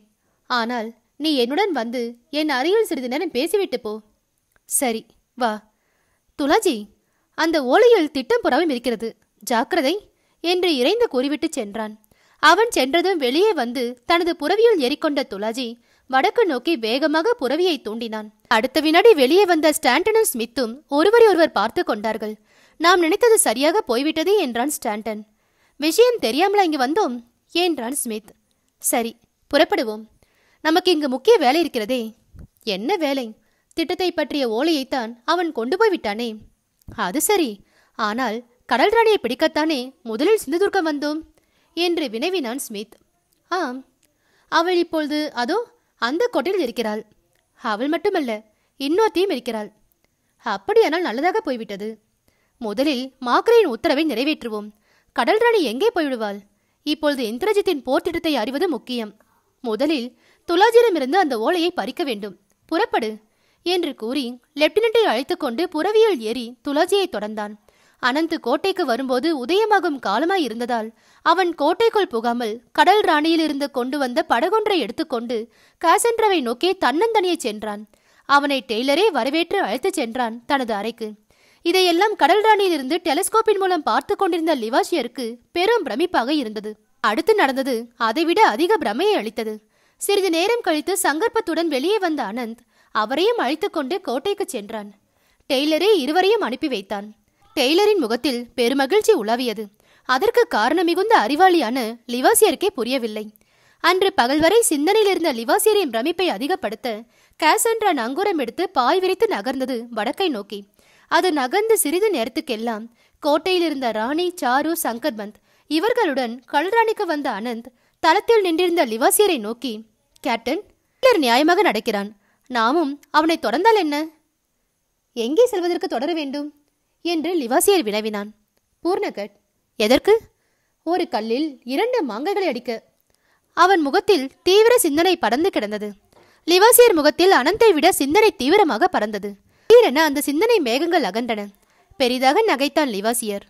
நான் ஏன் இதை முன்னரே ஊகிக்கவில்லை? ஒரு கல்லில் 2 மாங்காய். ஆனந்த், நீ சைத்தானின் முழு அவதாரம் என்று கூறி உற்சாகத்துடன் மாலுமிகளை நோக்கி, நங்கூரத்தை எடுங்கள், காசண்ட்ராவை தொடருங்கள் என்று இறைந்து உத்தரவை பிறப்பித்தான். பூர்ணகட். அத்தியாயம் 67. பூர்ணகட் துறைமுகம் பெரும் போர்களுக்கான வசதிகளை கொண்ட துறைமுகம் அல்ல என்றாலும் அரபிக்கடலின் அழகிய துறைமுகங்களில் அதுவும் ஒன்று என்பதை அனைவரும் ஒப்புக்கொண்டார்கள். இத்தகைய கோட்டையின் சமீபத்தை 2 நாட்கள் கழித்து 3வது நாள் காலை காசண்ட்ரா அடைந்து நங்கூரம் பாய்ச்சிய போது கோட்டையின் பீரங்கிகள் அதை நோக்கி திருப்பப்பட்டன. அணுகுவது அபாயம் என்று குறிப்பிட சிவப்பு கொடி ஒன்றும் கோட்டையின் மீது உயர்த்தப்பட்டது. இந்த நிலையை கண்ட டெய்லர் பெரும் சீற்றம் கொண்டான். ஆனாலும் அவன் உடனடியாக எந்த நடவடிக்கைகளிலும் இறக்காமல் பின்னால் வந்து கொண்டிருந்த கடல் ராணி என்ன செய்யும் என்பதை பார்க்க தளத்தின் மீது நின்றான். வெகு சீக்கிரம் காசண்ட்ராவை அடைந்துவிட்ட கடல் ராணியும் நங்கூரம் பாய்ச்சியது. காசண்ட்ராவிலிருந்து சிறிது தூரத்தில் பிறகு அதன் மீது ஒரு மஞ்சள் கொடி பறந்தது. சற்று நேரத்துக்கெல்லாம் ஒரு படகு கடல் ராணியிலிருந்து இறக்கப்பட்டு இங்கிலாந்தும் அனந்தும் சில்வரும் ஏறிக்கொண்டு காசண்ட்ராவுக்கு வந்து சேர்ந்தார்கள். காசண்ட்ராவின் தளத்தில் டெய்லரை சந்தித்த ஆனந்த், கேப்டன் டெய்லர், நான் உனது நண்பன் என்பதை குறிப்பிட தேவ்கட்டில் கொடுத்த வாக்குப்படி உனது நண்பர்கள் இருவரையும் அழைத்து வந்துவிட்டேன் என்று இங்கிலாந்தையும் சில்வரையும் சுட்டி காட்டினான். டெய்லரின் கொடிய விழிகள் அனந்தின் முகத்தை ஆராய்ந்தன. குட். ஆனால் அவன் குரலில் மகிழ்ச்சி இல்லை, ஆழ்ந்த சந்தேகம் ஒலித்தது. இந்திரஜித் டெய்லரை உற்று நோக்கினான். டெய்லர் எப்பொழுதும் சந்தேக பிராணி, இப்பொழுதும் அப்படித்தான். அட முட்டாள், உனக்கு துணையாக இந்த கப்பலை நடத்தவல்ல 2 பேரை அழைத்து வந்திருக்கிறேன், தவிர நான் தனியாக வந்திருக்கிறேன். இதை உணர உன்னால் முடியவில்லையா என்று வினவினான். டெய்லரின் சந்தேகம் அப்போதும் தீராததால் இங்கிலாந்தையும் சில்வரையும் நோக்கினான் ஒரு வினாடி. நாம் அனந்தை சிறை செய்து இங்கேயே வைத்துக் கொண்டால் என்ன ஆகும் என்று வினவினான். அதைத் தொடர்ந்து பெரிதாக நகைத்தான். சில்வரும் நகைத்தான். டெய்லர், உன்னை நான் சிறந்த கேப்டனாகவும் போர் வீரனாகவும் அறிவேன், ஆனால் மூளை உள்ளவன் என்று எப்போதும் கருதியதில்லை என்று கூறினான் நகைப்பின் ஊடே. அது மட்டுமல்ல, நீ அனந்தை தொட்ட மாத்திரத்தில் காசண்ட்ரா பற்றி எரிந்து கொண்டே கடலில் அமிழ்ந்துவிடும். கடல் ராணியுடன் வந்த 5 கப்பல்களும் காசண்ட்ராவை சுற்றி நிற்கின்றன. அதோ அந்த சிறு கோட்டைக்கு அனந்த் என்ன செய்தி சொல்லியிருக்கிறானோ தெரியாது. அனந்தை அற்பமாக நினைக்காதே, கடல் ராணியின் மீது மஞ்சள் கொடி பறக்குது பார் என்று கூறினான். சில்வர் இப்படி பேசிக் கொண்டிருந்த சமயத்தில் பூர்ணகட் கோட்டையிலிருந்து பெரிதாக வெடித்த பீரங்கியின் குண்டு காசண்ட்ராவுக்கு வெகு அருகில் வீழ்ந்தது. அது வெறும் எச்சரிக்கை குண்டுதான் என்பதும், சிறிது தாமதித்தால் கூட வேறு குண்டுகள் காசண்ட்ரா மீது விழும் என்பதையும் டெய்லர் உணர்ந்திருந்தாலும் அதை பற்றி லட்சியம் செய்யவில்லை அவன். தவிர காசண்ட்ராவின் இணையற்ற பீரங்கி பலத்தால் அந்த சிறு கோட்டையை தன்னால் அழித்துவிட முடியும் என்பதையும் அவன் அறிந்திருந்தான். அதனால் சில்வரின் பேச்சுக்கும் எச்சரிக்கைக்கும் அவன் செவிசாய்க்கவில்லை. டெய்லர் கோழி அல்ல, போரை கண்டு அஞ்சுவோன் அல்ல என்றான் சில்வரை நோக்கி. சில்வரின் முகத்தில் வெறுப்பு படர்ந்தது. வீரம் வேறு, முட்டாள்தனம் வேறு என்றான் டெய்லரை நோக்கி. கடல் ராணியுடன் வந்திருக்கும் 5 கப்பல்களை பற்றி நான் அஞ்சவில்லை. ஒருமுறை காசண்ட்ரா சுழன்றால் அவை பஸ்மீரகம் ஆகிவிடும். கடல் ராணி, நான் அஞ்சவில்லை, அதோ மேலே இருக்கும் அந்த கோட்டையையும் நொறுக்கி விடுவேன் என்று கூறி கையை முஷ்டியாக பிடித்து நொறுக்குவதற்கு அடையாளமாக காட்டினான். இத்தனைக்கும் அனந்த் பேசாமல் இடித்த புலி போல் நின்றான். நீ ஏன் பேசவில்லை என்று டெய்லர் கேட்டான். அனந்த் நகைத்தான் பெரிதாக.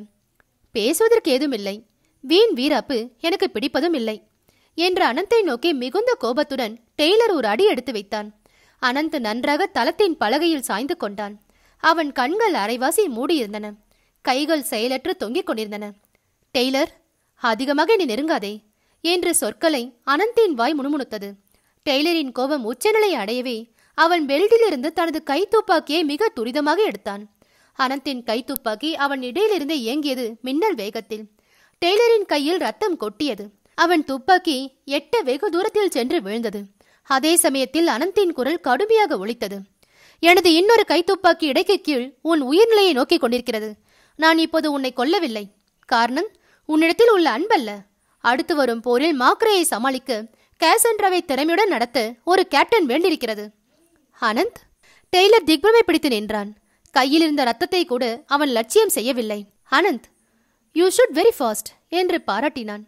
அந்த பாராட்டுதலை தலையசைப்பினால் ஏற்றுக்கொண்டான் அனந்த். சில்வர், காசண்ட்ரா மீது வெள்ளக்கொடியை ஏற்றிவிடு.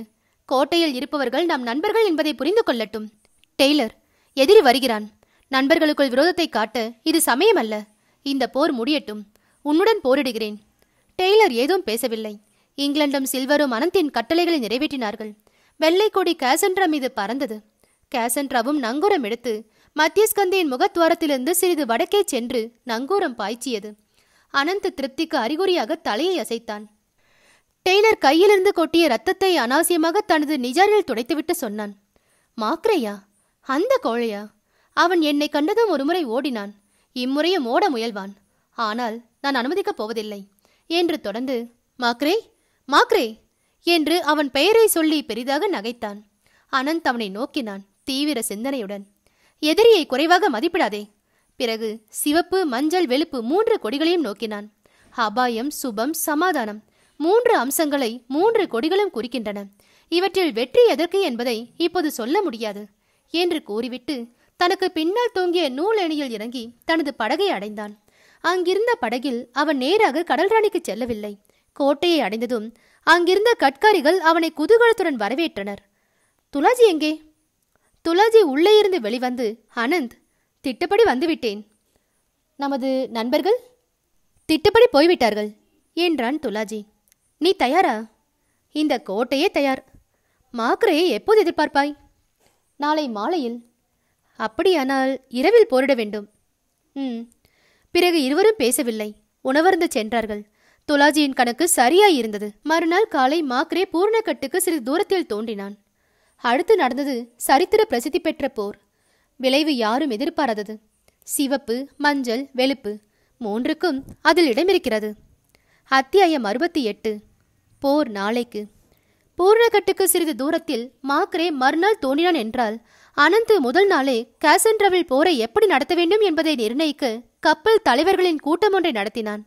இரவு 3 சமயத்தில் காசன்ட்ராவுக்கு துலாஜியுடன் வந்த அனந்த் நேராக டெய்லரின் அறைக்கு சென்று அங்கே கையில் கட்டு போட்டுக்கொண்டு உட்கார்ந்திருந்த டெய்லரை நோக்கி, கேப்டன், எனது நண்பன் முக்கிய செய்தி கொண்டு வந்திருக்கிறான்.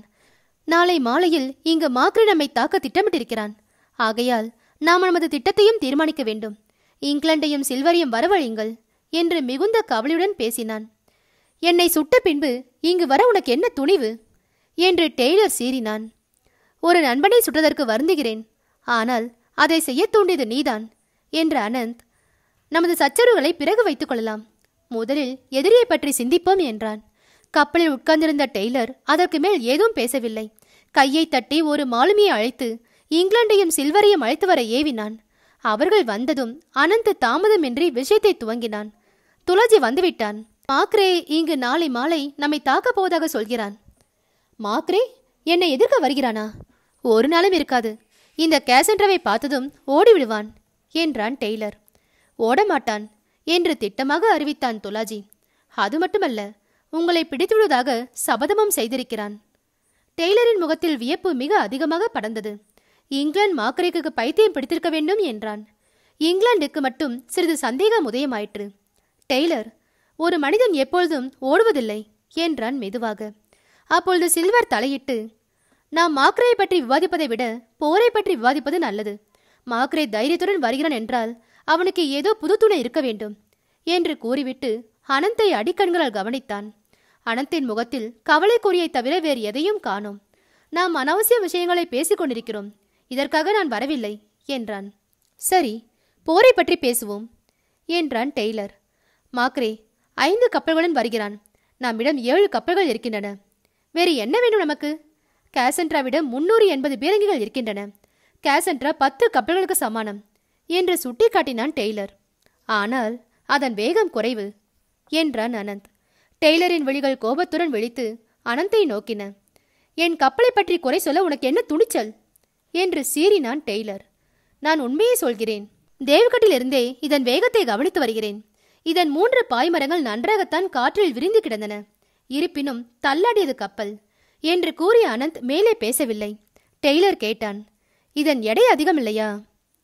எடைக்கும் வேகத்துக்கும் சம்பந்தமில்லை. டெய்லர், இந்த கப்பலின் அடியை சுரண்டி எத்தனை நாளாகிறது? இதற்கு இங்கிலாந்து காசன்ட்ராவை கைப்பற்றிய பிறகு நாங்கள் அதை சுத்தம் செய்யவில்லை.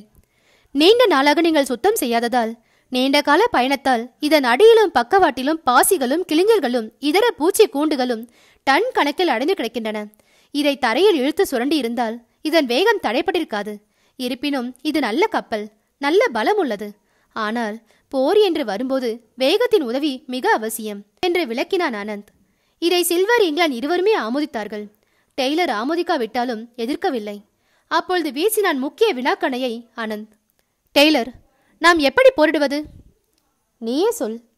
காசன்ட்ராவின் பீரங்கி பலம் யாருக்கு இல்லை? ஆகையால் மாக்ரே வந்ததும் அவன் கப்பலை நீ தாக்கு. நீ நேர் எதிராக தாக்கினால் அவன் உன்னிடமிருந்து தப்பவும் உனக்கு அப்பால் வளைந்து நிற்கும் ராணியின் துணை கப்பல்களை தாக்கவும் முயல்வான். அவன் 5 கப்பல்களுடன் உனக்கும் கடல் ராணியின் துணை கப்பல்களுக்கும் இடையில் நுழைவான்.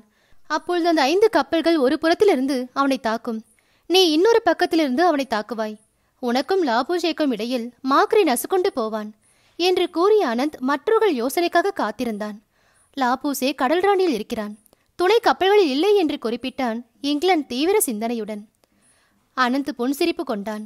லாபூசேயை கடல் ராணியை விட்டு மற்ற 5 கப்பல்களில் ஒன்றுக்கு அனுப்பிவிடுகிறேன். இதை கேட்ட டெய்லர் கடகடவென நகைத்தான்.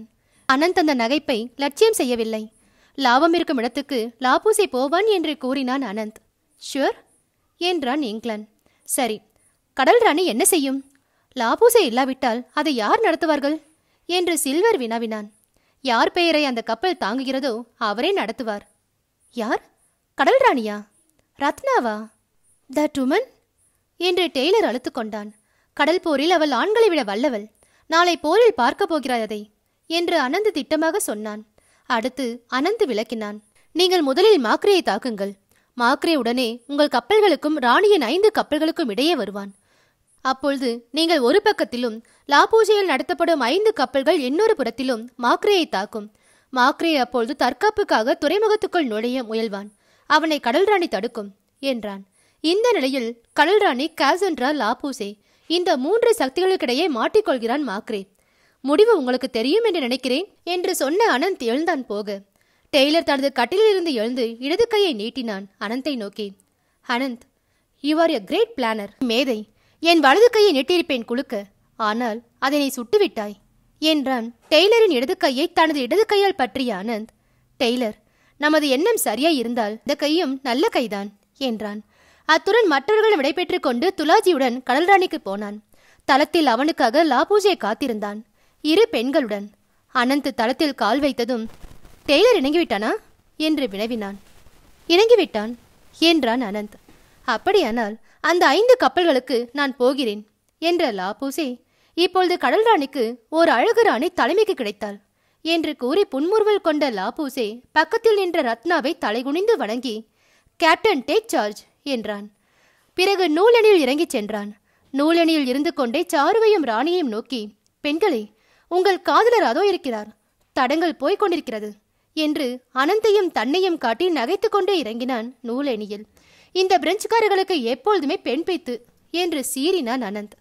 உனக்கு மட்டும் என்னவாம் என்று துலாஜி நகைத்துவிட்டு தளத்தின் வேறு பகுதிக்கு சென்றான். பெண்கள் இருக்கும் இடத்தை அடைய சங்கர் பந்த் அவன் எதிரே வந்தார். கொல்லன் பட்டறையில் ஈக்கு என்ன வேலை?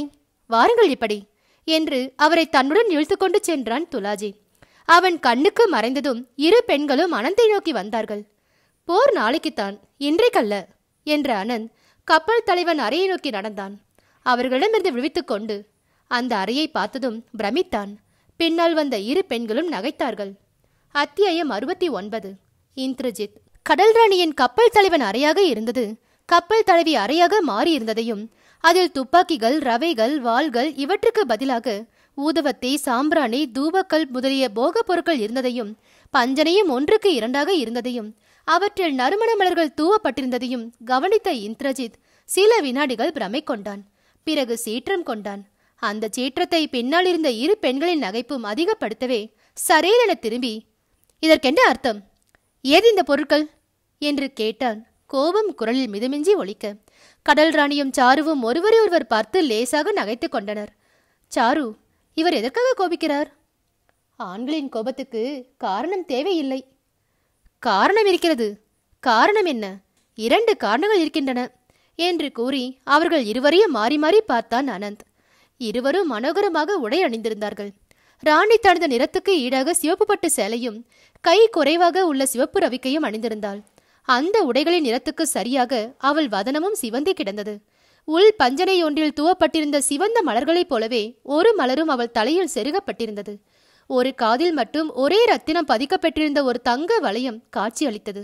அவள் இதழ்கள் காது வளையத்தில் இருந்த ரத்தினத்தின் சிவந்த நீரோட்டத்தை தோற்கடித்திருந்தன.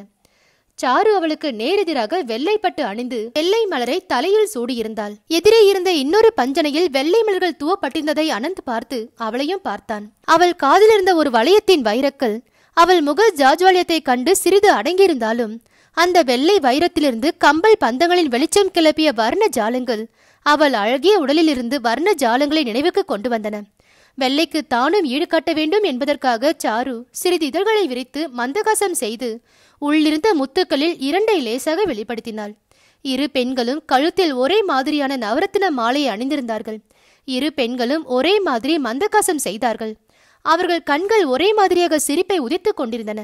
இவற்றை எல்லாம் பார்த்த இந்திரஜித் அனந்த் இரண்டாம் முறையாக முதல் கேள்வியின் ஒரு பகுதியை திருப்பி, ஏது இந்த பொருட்கள் என்று கேட்டான். லாப்பூசை கொடுத்தார். கட்காரிகளிடமிருந்து வாங்கி வந்தார். ஆபரணங்களை அவர் முன்பு அளித்த பெட்டியிலிருந்து நாங்களே எடுத்துக்கொண்டோம். ஊதுபத்தியை கொளுத்தி தூபக்காலில் சாம்பிராணியை புகையை விட்டதெல்லாம் லிவாசியர்தான் என்றாள் சாரு, லாப்பூசையின் மற்றொரு பெயரை குறிப்பிட்டு. வேறு வேலை இல்லையா லாப்பூசைக்கு என்று சீறினான் அனந்த். இருக்கிறது. நீங்களே அவரை வேறு கப்பலுக்கு சென்று போராடக்கூடியதாக சொன்னார்.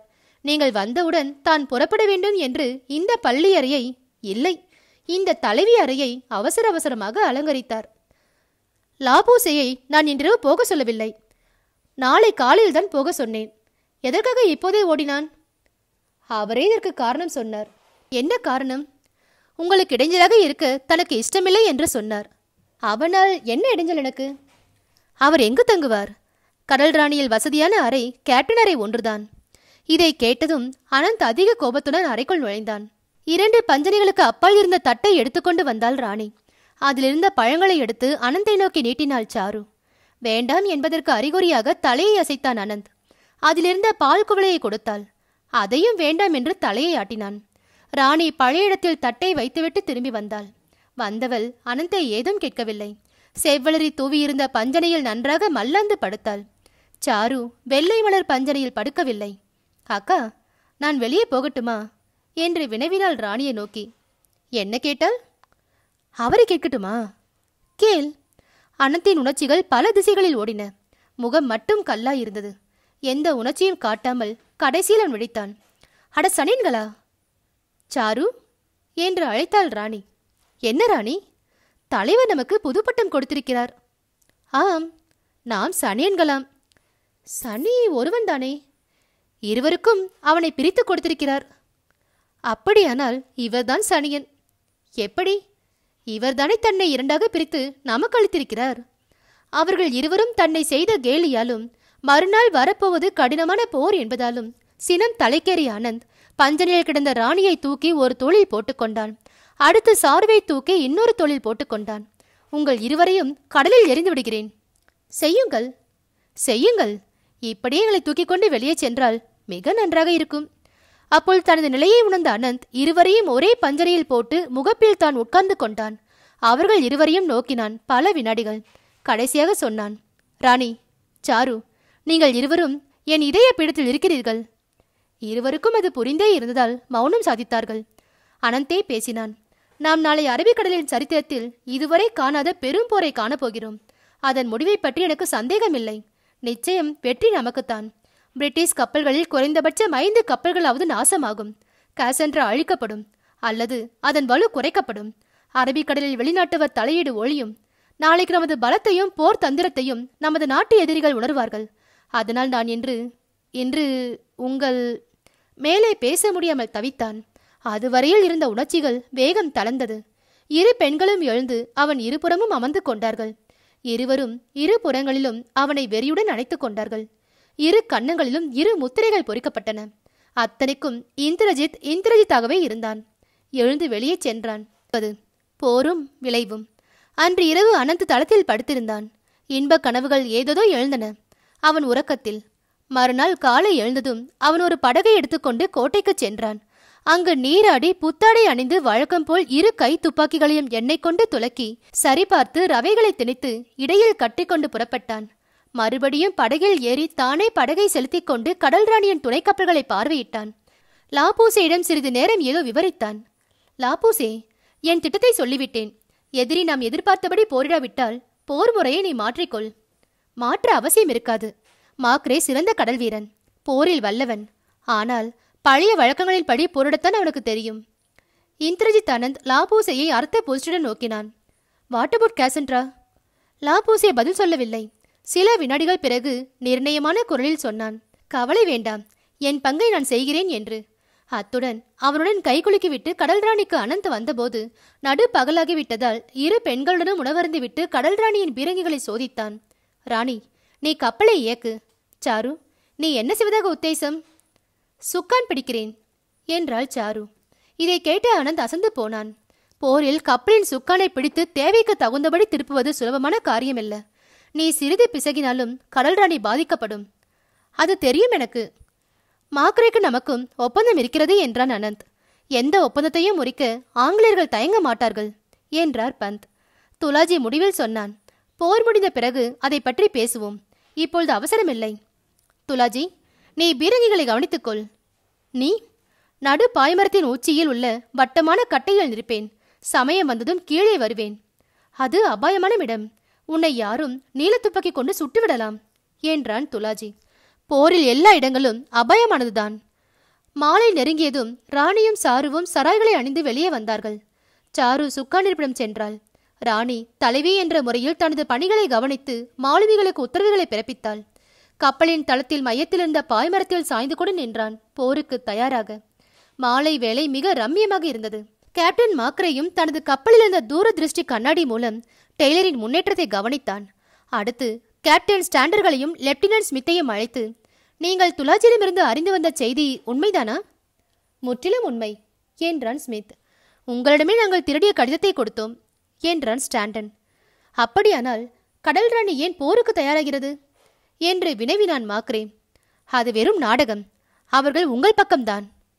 அதுதான் உங்கள் கடிதத்தில் இருக்கிறதே என்று சான்று காட்டினான். கேப்டன் மாக்ரே அதற்கு மேல் ஏதும் பேசவில்லை. அவர்கள் கொண்டு வந்த கடிதம்தான் ஏற்கனவே விஜயதுர்க்கத்தில் கடல் ராணியிடம் செய்து கொண்ட ஒப்பந்தத்தின் நகல் என்பதை புரிந்து கொண்டதால் ஸ்டாண்டரின் கண்ணிலும் ஸ்மித்தின் கண்ணிலும் மண்ணை தூவ துலாஜியோ அனந்தோ செய்த தந்திரம்தான் அது என்பதை உணர்ந்து கொண்டு, சரி, போய் பீரங்கிகளை கவனியுங்கள். என் உத்தரவுகளை சரியாக நிறைவேற்றி இம்முறையாவது நல்ல பெயரிடுங்கள் என்று கண்டித்து சொல்லிவிட்டு போருக்கான உத்தரவுகளை பிறப்பிக்கலானான். தனது உப தலைவரான மார்ச் என்பவனை அழைத்து, நமது கப்பலின் பக்கவாட்டை காசன்ட்ராவுக்காக திருப்பு.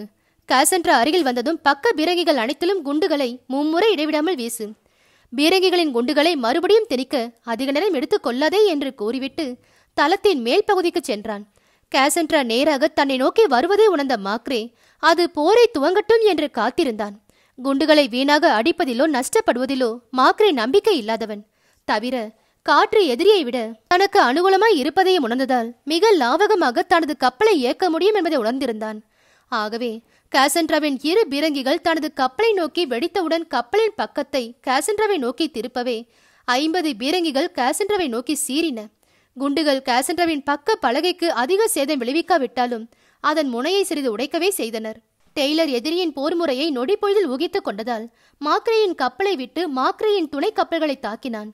அவற்றில் 2 காசன்ட்ராவின் பீரங்கி வீச்சை தாங்க முடியாமல் தள்ளாடின. அந்த சமயத்தில் மாக்ரே கொடிகளை கொண்டு மற்ற கப்பல்களுக்கு ஏதோ சைகை செய்யவே அவை மாக்ரேயின் கப்பலை தொடர்ந்து மேல் திசையை நோக்கி திருப்பின. தனது தளத்திலிருந்து அதன் விளைவாக காசன்ட்ராவை மீண்டும் பின்னடைய செய்து பிறகு மாக்ரே எதிர்பாராத சமயத்தில் தாக்கலாம் என்று நினைத்தான். ஆனால் துறைமுகத்தில் இருந்த கடல் ராணி அனந்த் முதலில் நிர்ணயித்த திட்டத்தின்படி மத்ஸ்யகந்தி நதியின் முகத்துவாரத்தையும் பூர்ணகட் துறைமுகத்தையும் அடைத்துக் கொண்டது. அதை கண்டதும் டெய்லர் இங்கிலாந்தை அழைத்து, அதோ பார், அனந்த் துரோகியாகிவிட்டான் என்று துறைமுகத்தை அடைத்துவிட்ட கடல் ராணியை சுட்டி காட்டினான். அவன் துரோகி அல்ல, இந்த திட்டம் நம்மால் ஒப்புக்கொள்ளப்பட்டது என்று இங்கிலாந்து சுட்டி காட்டினான். மண்டாங்கட்டி திட்டம்.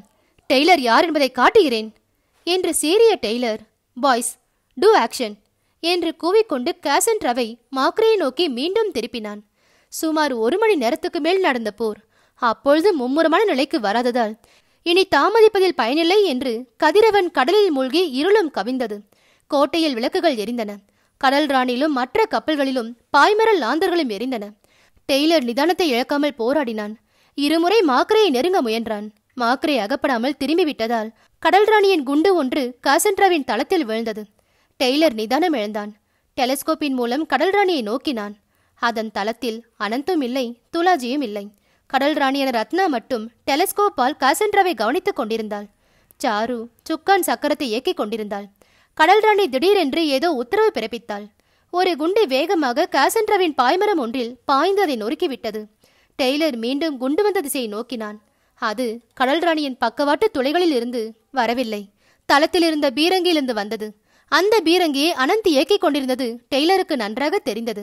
அவன் அதை பற்றி சிந்தித்துக் கொண்டிருந்த போது துலாஜி சற்று தூரத்திலிருந்து இயக்கிய பீரங்கி ஒன்று டெய்லருக்கு குறிவைக்கப்பட்டிருந்தது. டெய்லர் சரையென தரையில் படுத்தான். அவன் எழுந்தபோது கடல் ராணி துறைமுகத்தை அடைக்கவில்லை, மாக்ரேயின் கப்பலை நோக்கி சென்று கொண்டிருந்தது. அதற்கு எதிர் திசையிலிருந்து லாபோசையின் 5 கப்பல்கள் துரிதமாக வந்தன மாக்ரேயை நோக்கி. அவற்றின் முதல் கப்பலில் பாய்மரத்தில் சாய்ந்து டெலஸ்கோப்பால் சுற்றும் கவனித்துக் கொண்டிருந்த லாபூசே வழக்கப்படி யுத்த குதூகலத்தால் நகைத்துக் கொண்டிருந்தான். நாற்புறத்திலும் அந்த கப்பலிலிருந்து பந்தங்கள் ஏதோ பேய் சிரிப்பது போன்ற பயங்கரத்தை அவன் முகத்துக்கு அளித்தன. அடுத்த கணம் அவனுடைய தலைமையில் சீறி வந்த 5 கப்பல்களிலிருந்து மால்வாணிகள் பெரும் கூச்சல் போட்டார்கள். பீரங்கிகளும் சாதாரண துப்பாக்கிகளும் பயங்கரமாக நிசப்தித்தன. லாபூசையின் வேகத்தால் தேங்கிவிட்ட மாக்ரேயின் 5 கப்பல்களில் 3 கப்பல்களின் பாய்மரங்களை லாபூசை சுட்டு தள்ளிவிட்டான். அவற்றில் 2 கப்பல்கள் மெல்ல மூழ்கிக் கொண்டிருந்தன. இந்த அபாய நிலையிலும் மாக்ரே அசையவில்லை.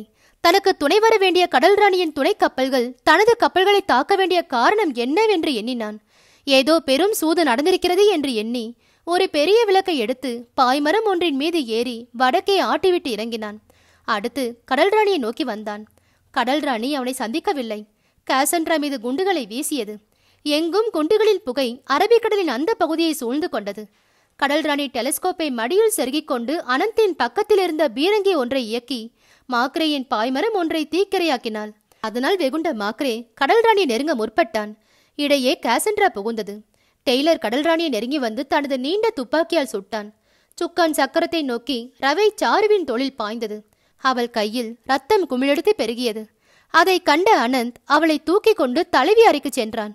காயத்துக்கு ஏதோ சிகிச்சை செய்துவிட்டு திரும்பி சுக்கனை தானே திருப்பலானான். டெய்லர் திகைத்தான்.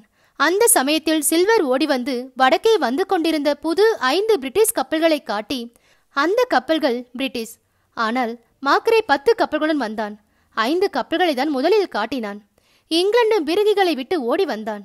டெய்லர், எதிரிகள் நம் சக்தியை மீறிவிட்டார்கள். நீ என்ன சொல்கிறாய் என்று கர்ஜித்தான் டெய்லர். மாக்ரே கொண்டு வந்திருக்கும் 2 லட்சம் ரூபாயும் வைரங்களும் என்ன ஆவது என்று கேட்டான் டெய்லர். ஒளியட்டும், காசண்ட்ராவை கைப்பற்றியாக வேண்டும் என்று சில்வர். டெய்லர், இந்த கப்பலில் நான் தெற்கு திசைக்கு திரும்பப் போகிறேன். காற்று அந்த பக்கமாக அடிக்கிறது என்று சொல்லிவிட்டு சுக்கரனிடம் சென்று சக்கரத்தை வேகமாக திருப்பினான். காசண்ட்ரா வேகமாக திரும்பி பாய் விரித்து ஓடியது. இருபுறமும் தனது பீரங்கிகளை பிரயோகித்துக் கொண்டே. கடல் ராணி அதை பார்த்து நகைத்தாள். மீண்டும் அனந்த் பீரங்கி கொண்டு மற்றொரு பாய்மரத்தை உடைத்தான். தீப்பற்றிய பாய்களுடன் உடைந்த பாய்மரங்களுடன் காசண்ட்ரா தனது 380 பீரங்கிகளையும் வீசிக்கொண்டே பயங்கரமாக நுழைந்து விரைந்தது தெற்கு நோக்கி. அனந்த் குறிப்பிட்டது போல அதன் வேகம் அதிகமில்லை என்றாலும் குண்டு வீச்சு பலமாக இருந்ததால் மற்ற கப்பல்கள் அதை அதிகமாக நெருங்கவில்லை. சற்று கிட்டே இருந்த கப்பல் கடல் ராணி ஒன்றுதான். காசண்ட்ரா அருகில் வந்தபோது அதன் இன்னொரு பாய்மரத்தையும் தீர்த்துவிட அனந்த் பீரங்கியை குறிவைத்தான். ராணி அவனை நெருங்கி, வேண்டாம், நிறுத்துங்கள். ஏன்? அது சிறந்த கப்பல், அதை நாசம் செய்ய வேண்டாம். வேறு காரணங்கள் அவளுக்கு இருந்தாலும் அதை அவள் வெளியிடவில்லை. காசண்ட்ரா ஓடுவதை பார்த்ததும் மாக்ரே புதிதாக வந்த தனது 5 கப்பல்களுடன் அதை தொடர்ந்தான். இடைப்புகுந்த லாபூசே அவற்றிலும் 2ஐ சேதப்படுத்தி விட்டான். நள்ளிரவு வரை நடந்த பயங்கர போரின் விளைவுகள் விபரீதமாக இருந்தன. உடைந்த கப்பல்களின் பலகைகள் எங்கும் அலைகளில் மிதந்து கொண்டிருந்தன. மாண்ட மாலுமிகளின் பிணங்களை சுறாக்கள் இழுத்துக்கொண்டு மறைந்தன. 2 கொடிமரங்கள் அலைகளால் உருட்டப்பட்டு பூர்ணகட் துறைமுகத்துக்குள் நுழைந்து கொண்டிருந்தனர். அவற்றில் ஒன்றை பிடித்து தப்ப எண்ணி மாண்டுவிட்ட மாலுமி ஒருவனின் பிணம் அதன் மீது நீண்டு கிடந்ததால் மரத்துடன் அந்த சடலமும் துறைமுகத்துக்குள் சென்று கொண்டிருந்தது. போர் முடிந்துவிட்டதன் காரணமாக கடல் ராணியின் தளம் சுத்தம் செய்யப்பட்டு கொண்டிருந்தது. நாழிகைகள் ஓடின. பூர்ணகட்டின் போர் பயங்கரத்தின் விளைவுகளை முற்றிலும் விளக்க அருணன் தனது செவ்விய கிரணங்களை அரபிக் கடலின் மீது வீசினான். அத்தியாயம் 71. மலை மீது மூவர். பூர்ணகட் கடல் போரின் மறுநாள் அருணன் உதயமான போது அவன் செந்நிறம் கடலின் நிலத்தையும் சற்றே சிவப்பாக அடிக்க முயன்று முடியாததால் அத்தனை சிவப்பையும் கடல் ராணி மீது நின்றிருந்த கடல் ராணி ரத்னா மீது பூசி அவளை சொர்ணமயமாக அடித்திருந்தான்.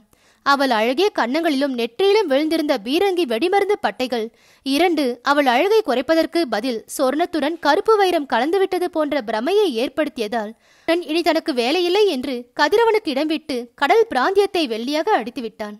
அந்த காலையில் அதிக சிந்தனைவசப்பட்டிருந்த கடல் ராணி கைகளில் இருந்த வெடிமருந்து கரியை பற்றி லட்சியம் செய்யாமல் நெற்றியை சிறிது துடைத்துக் கொள்ளவே அவள் அழகிய நுதல் கரியாகி அவள் வதனம் பாதி கிரகணம் பிடிக்கப்பட்ட சந்திரனை போல் காட்சியளித்தது. அவள் சிந்தனையில் ஆழ்ந்திருந்ததன் விளைவாக மாலுமிகள் கடல் ஜலம் இழுத்து தளத்தை கழுவிய போது அவள் காலையும் கழுவியதை கூட கவனிக்காமல் சிலை போல் நின்று கொண்டிருந்தாள் ரத்னா. அதே தளத்தில் மற்றொருவரும் நின்று கொண்டிருந்த சாருவும் ஆழ்ந்த சிந்தனையில் இருந்ததால் காற்றில் அவள் தலைக்குழல்கள் பயங்கரமாக அழிந்ததை கூட அவள் கவனிக்கவில்லை. அவள் வெளுத்த உடையும் பால்முகமும் ராணியின் முகத்தையும் ஆடையையும் போல கரைப்படிந்து இருந்ததன்றி முதல் நாள் பட்ட கை காயத்திலிருந்து ரத்தம் அவள் சட்டையின் ஒரு பகுதியை லேசாக நனைத்திருந்தும் அதை கூட அவள் அச்சியம் செய்யவில்லை. கடலை வெறித்து நோக்கி கொண்டிருந்தாள். துளசி ஓரளவு அவர்கள் மன ஓட்டத்தை புரிந்து கொண்டிருந்தாலும் மரக்கலத்தின் மேற்கு பலகையில் சாய்ந்து தலையை மார்பை நோக்கி தொங்கவிட்டு கொண்டிருந்த அனந்துக்கு என்ன யோசனை இருக்க முடியும் என்பது புரியவில்லை. ஆகையால் பக்கத்தில் இருந்த சங்கர்பந்தை நோக்கி, திருமூர்த்திகளையும் கவனித்தீர்களா என்று வினவினான். சங்கர்பந்தும் ஏற்கனவே அவர்களை கவனித்துக் கொண்டிருந்ததால், ஆமாம், எனக்கு ஒன்றும் புரியவில்லை, வெற்றியும் கிடைத்துவிட்டது என்றான் துலாஜி. ஆகையால் கொண்டாட்டத்துக்கு இது சமயம், சிந்தனைக்கோ சிந்தை சிதைவுக்கோ அல்ல. துலாஜி தனது நெடிய ஒல்லியான உடலை நன்றாக நிமித்தினான். சங்கர்பந்த், நாம் முடிவு கண்டது அரசியல் பிரச்சனைகளுக்கு என்று சுட்டி காட்டினான். வேறு எதற்கு முடிவு காண வேண்டும்? போரின் வெற்றி கொண்டோம். பிரிட்டிஷ் கொள்ளைக்காரர்களை மட்டுமின்றி பிரிட்டிஷ் நிர்வாக பலத்தையும் ஓரளவு முறித்துவிட்டோம் என்ற சங்கர்பந்தின் அப்போதுதான் ஞானம் உதயமாகவே அவர் சட்டென்று சொற்களை நிறுத்தி, ஆம் துலாஜி, நீங்கள் சொல்வது சரி, மனித பிரச்சனைகள் பாக்கி இருக்கின்றன என்று கூறி முகத்தில் குழப்பத்தை படரவிட்டு கொண்டான். அந்த சமயத்தில் நூலேணியில் ஏறி கடல்ராணியின் தளத்தில் உதித்த லிவாசியர் நேராக துலாஜி இருக்குமிடம் வந்தான். 2 பெண்களும் நன்றாக நிற்கவில்லை என்று கையால் அவர்கள் இருந்த திசையை சுட்டிக்காட்டி, ஒன்று வடதுருவம், இன்னொன்று தென்துருவம், துருவங்கள் சேர்வதில்லை என்று சொல்லி நகைத்தான். துலாஜி லாபூசியிடம் கை குலுக்கினான். நேற்றைய போரில் உங்கள் தாக்குதல் பிரமிக்கத்தக்கதாக இருந்தது. மாக்ரேயின் 2 கப்பல்களை மூழ்கடித்து விட்டீர்கள் என்று பாராட்டவும் செய்தான். கனோஜியிடம் ஒப்புக்கொண்ட பணியை செய்தேன் என்று லிவாசியரை பிரமிப்புடன் பார்த்தார் சங்கர்பந்த். என்ன, கனோஜியிடம் ஒப்புக்கொண்ட பணியா என்று வினவினார் வியப்பு நிரம்பிய குரலில். ஆம், இதில் என்ன விசித்திரம் இருக்கிறது? நீங்கள் வெள்ளையர், கனோஜி மராட்டியர் என்று தடுமாறினார் சங்கர்பந்த். நீங்களும் நானும் எப்படி? உங்கள் கப்பலில் நின்று நான் போரிடவில்லையா என்று லிவாசியர் பெரிதாக நகைத்தான். சங்கர்பந்த் சிந்தனை வசப்பட்டார். இருப்பினும் சொன்னார், நான் சார்கேல் அல்ல. நீர் மால்வான் தளபதி, இருப்பினும் கொள்ளைக்காரர். கனோஜி சார்கேல், அதாவது மகாராஷ்டிரா கடல் தளபதி, இருப்பினும் கொள்ளைக்காரர். நாம் எல்லாம் ஒரே குலம். இதில் வெள்ளை கருப்பு கிடையாது. லாபூசியின் இந்த பொது கொள்கையிலோ நகைப்பிலோ சங்கர்பந்த் மயங்கவில்லை. தன்னையும் மீறிய ஏதோ ரகசியம் சமீபகால நிகழ்ச்சிகள் இருக்கிறது என்பதை ஊகித்துக் கொண்டாலும் அதை பற்றி அவர் கேட்கவில்லை. அவர் சந்தேகத்தை அதிக மூன்றுவிட துலாஜி சொன்னான், தளபதி, சிந்ததுர்க்கத்துக்கு அனந்த் வந்து சேர்வதற்கு முன்னால் இருந்தே ஏதேதோ திட்டங்கள் உருவாயின. அவற்றை பிறகு விளக்கமாக சொல்கிறேன். நாம் உடனடியாக கவனிக்க வேண்டிய விஷயங்களை கவனிப்போம். நாம் எத்தனை கப்பல்களை இழந்திருக்கின்றோம்? இருக்கும் கப்பல்களும் ஏற்பட்டிருக்கும் சேதம் எவ்வளவு? இந்த விஷயங்களை முதலில் கவனிப்போம். வாருங்கள் தலைவியின் அறைக்கு என்று சொன்னதோடு நில்லாமல் தலைவியின் அறையை நோக்கி நடக்கவும் செய்தான். சங்கர்பந்தும் லாபூசையும் அவனை தொடர்ந்தார்கள். அனந்த், ஏய் அனந்த் என்று துலாஜி உரக்க குரல் கொடுத்த பிறகு அனந்த் தலையை நிமித்தினான். மனிதர்களுக்கும் கழுகுகளுக்கும் அதிக வித்தியாசமில்லை என்று நினைத்தான். பிணத்தை விட கேவலமான பணத்துக்கு மனிதனும் இந்த கழுகுகளைப் போல் ஒருவனை ஒருவன் கொத்தி கடித்து ஒழிக்க முயல்கிறான் என்று தன்னுள் சொல்லிக் கொண்டான். 2 பேருக்கும் இடையில் ஏற்பட்ட சண்டையில் ஒதுங்கிவிட்ட பிணத்தை கொத்த வந்த 2 கொக்கை போலத்தான் பாரதமும் இருக்கிறதே என்று உள்ளுக்குள் முணுமுணுத்தான். அவன் தீர்க்க ஆலோசனையும் கண்ணை விழித்த பின்பு அவன் தன்னை பார்க்காமல் சுற்றுமுற்றும் பார்த்து கொண்டிருந்ததையும் கண்ட துலாஜி அவனை நெருங்கி அவன் தோள் மீது கையை வைத்து அனந்த் என்று அழைத்தான். எந்த கோட்டையை பிடிக்க பார்க்கிறாய்? அதோ கரையை பார். பார்த்தேன். என்ன புரிந்து கொண்டாய்? 2 கழுகுகளின் சண்டையில் கொக்கு பயனடைந்தது. கொக்கு யார் தெரியுமா? யார்? பிரிட்டன். நாம் போரை வென்றுவிட்டோம், பிரிட்டனை வெல்லவில்லை. நீ அரசியல் பேசுகிறாய் என்றான் துலாஜி. இல்லை, உண்மை பேசுகிறேன். அந்த சமயத்தில் எதிரே இருந்த கோட்டையிலிருந்து கடலை எட்டி பார்த்து கொண்டிருந்த 3 பேர் மலை உச்சிக்கு வந்து வரிசையாக நின்று கொண்டார்கள். அந்த 3 கடந்ததும் துலாஜி அனந்தை நோக்கி, அனந்த், நீதிபதிகள் வந்துவிட்டார்கள். நான் லாபூசையையும் பந்தயம் அழைத்து வருகிறேன் என்று கூறி தலைவியின் அறையை நோக்கி விரைந்தான். அனந்த் அந்த 3 நோக்கினான். அவர்கள் 3 பின்னால் ஒருவன் பெரிய கொடியொன்றை பிடித்துக்கொண்டு வந்து நின்றான். அந்த கொடி ராணியையும் நூலேணியையும் கூட இவ்வுலகத்துக்கு இழுத்தது. இருவரும் அனந்த் இருந்த இடத்தை அணுகி அவனுக்கு இருபுறமும் நின்றார்கள். தலைவி அறைக்குள்ளிருந்து லாபூசையையும் சங்கர்பந்தையும் அழைத்து வந்த துலாஜி கரையையும் நோக்கி கப்பல் தளத்தையும் நோக்கினான். அங்கு 3, இங்கு 3 என்று மலை உச்சியையும் ராணி அனந்த் சாரு 3 சுட்டிக்காட்டினான். நான் 3 என்று தன்னையும் சங்கர்பந்தையும் துலாஜியையும் சுட்டிக்காட்டிய லாபூசே பெரியதாக நகைத்தான். மற்றவர்கள் நகைக்கவில்லை. சீக்கிரம் நீராடி உடை மாற்றுங்கள், நாம் கரைக்கு செல்ல வேண்டும், நீதிபதிகள் காத்திருக்கிறார்கள் என்று கூறவே சங்கர்பந்த் நகர்ந்தார். தளத்துக்கு அடியிலிருந்த அறையை நோக்கி லாபோசையும் அவரை தொடர்ந்தார். நீங்கள் என்ன செய்வதாக உத்தேசம் என்று துலாஜி கேட்டுக்கொண்டிருக்கையில் கடல் ராணி கப்பல் பலகையில் ஏறி சரையிலென நீரில் குதித்தாள். அவளை தொடர்ந்தாள் சாரு. அனந்த் ஒரு வினாடி யோசித்தான். பிறகு அவனும் கடலில் குதித்தான். மூவரும் ஒன்றாக கரையை நோக்கி நீந்துவதைக் கண்ட துலாஜி இன்ப நகை கொண்டான். எந்த சண்டை முடிந்தாலும் இந்த சண்டை முடியாது என்று தனக்குள் சொல்லிக் கொண்டான். இல்லை, முடிந்துவிட்டது, முடிந்துவிட்டது என்றான் அடுத்த வினாடி. இரு பெண்களுக்கு இடையில் நீந்திய அனந்தின் மீது இரு பெண்களும் ஆளுக்கொரு கையை போட்டுக்கொண்டு ஒற்றை கையாலும் கால்களாலும் நீந்தினார்கள். அவ்வப்பொழுது கால்களை உதைத்த போது அவர்கள் எழில்கள் அனந்தின் மீது பட்டு கொண்டிருந்ததால் அவர்கள் நீச்சல் சொர்க்க நீச்சலாக இருந்தது. மலை உச்சி மீது நின்ற மூவரும் இந்த விந்தையை கண்கொட்டாமல் பார்த்து கொண்டே நின்றார்கள். அத்தியாயம் 72. காதலும் கடலும். பூர்ணகட்டின் உக்கிரமான போர் முடிந்த மறுநாள் உச்சி வேலைக்கு சற்று முன்பே பூர்ணகட் கோட்டையின் நடுமண்டபத்தில் மலை உச்சியில் காட்சியளித்த மூவரும் 3 பெரும் ஆசனங்களில் அமர்ந்திருந்தார்கள். எதிரே வரிசையாக இருந்த மஞ்சங்களில் ராணி, சாரு, ஆனந்த் மூவர் ஒரு புறத்திலும், சங்கர்பந்த், துலாஜி, லாபோசி ஆகிய மூவர் மற்றொரு புறத்திலும் அமர்ந்திருந்தார்கள். மண்டபத்தின் கதவுகள் சாத்தி தாளிடப்பட்டிருந்தன. மண்டபத்தில் பரிபூர்ண மௌனம் நிலவி இருந்தது. முதல் நாள் பெரும் வெற்றி ஏற்பட்டிருந்தும் கூட அங்கிருந்த 9 பேரும் எந்தவித உணர்ச்சியும் காட்டாமல் அமர்ந்திருந்தனர். இந்த மௌனத்தை நடு மண்டபத்திலிருந்து 3 ஆசனங்களில் உட்கார்ந்திருந்த மூவருக்கும் நடு நாயகமாய் அமர்ந்திருந்த பேஷ்வா பாஜிராவை உடைத்தார். மௌனத்தை உடைக்கும் முன்பாக அவரது ஈட்டி போன்ற கண்கள் எதிரிலிருந்த 6 பேரையும் ஒரு முறை அளவெடுத்தன. பிறகு எத்தனையோ போர்களில் பெரும் படைகளுக்கு உத்தரவிட்டனவும் அழகிகள் பலரை மயக்கினுமாக அவரது உதடுகள் மெல்ல அசைந்தன. வயதேறி உடல்நிலை கொண்டிருந்த அந்த சமயத்திலும் கனோஜி ஆங்கரையின் முரட்டு உதடுகளில் புன்னகை விரிந்தது. அவரது பயங்கர மீசையும் சற்றே ஏறி இறங்கியது. அவரது கண்கள் பேஸ்வாவை திரும்பி நோக்கின. பேஸ்வா, இதில் நான் செய்தது அதிகமல்ல. எனது பிரதான தளபதி ருத்ராஜி அனந்த் தமது தம்பியை இந்த அபாயமான பணிக்கு அர்ப்பணித்திருக்காவிட்டால் கேசன்ட்ராவை நாம் முறியடித்திருக்க முடியாது என்று பணிவுடன் தெரிவித்து பேஸ்வாவுக்கு மறுபுறத்தில் அமர்ந்திருந்த தனது தளபதியை சுட்டி காட்டினான்.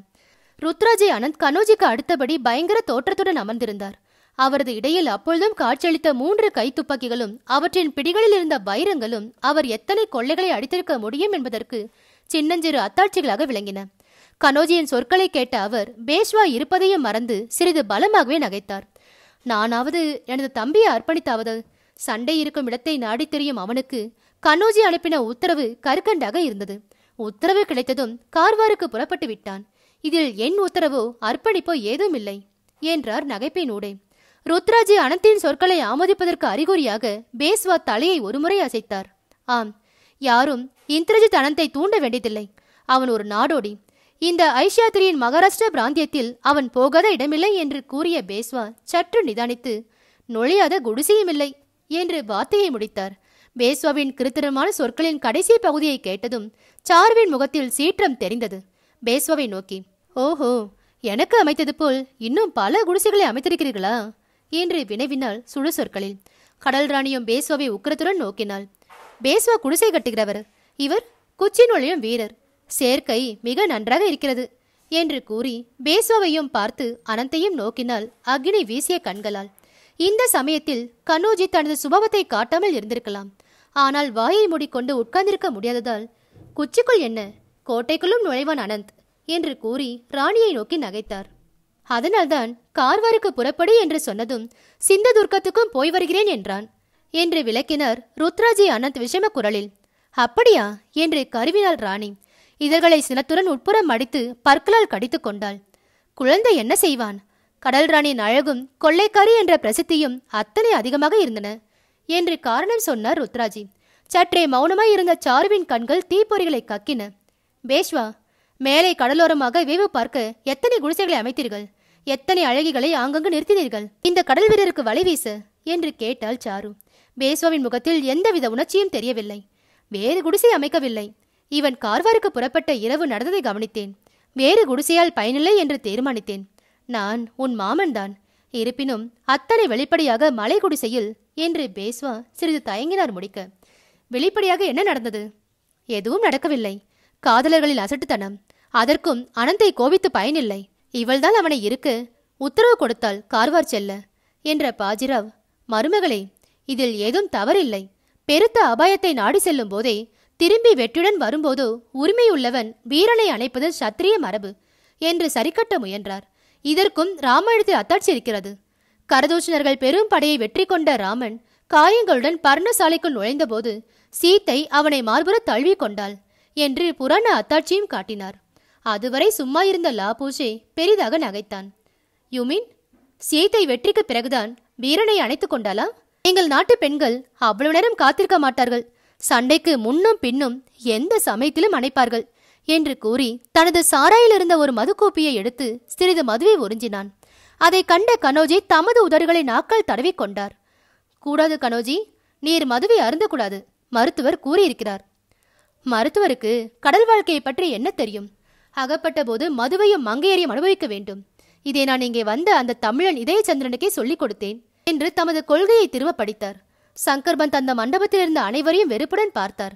நமக்கு பெண்களையும் குடிசைகளையும் தவிர பேசுவதற்கு ஏதுமில்லையா என்று கேட்டார் மிகுந்த வெறுப்புடன்.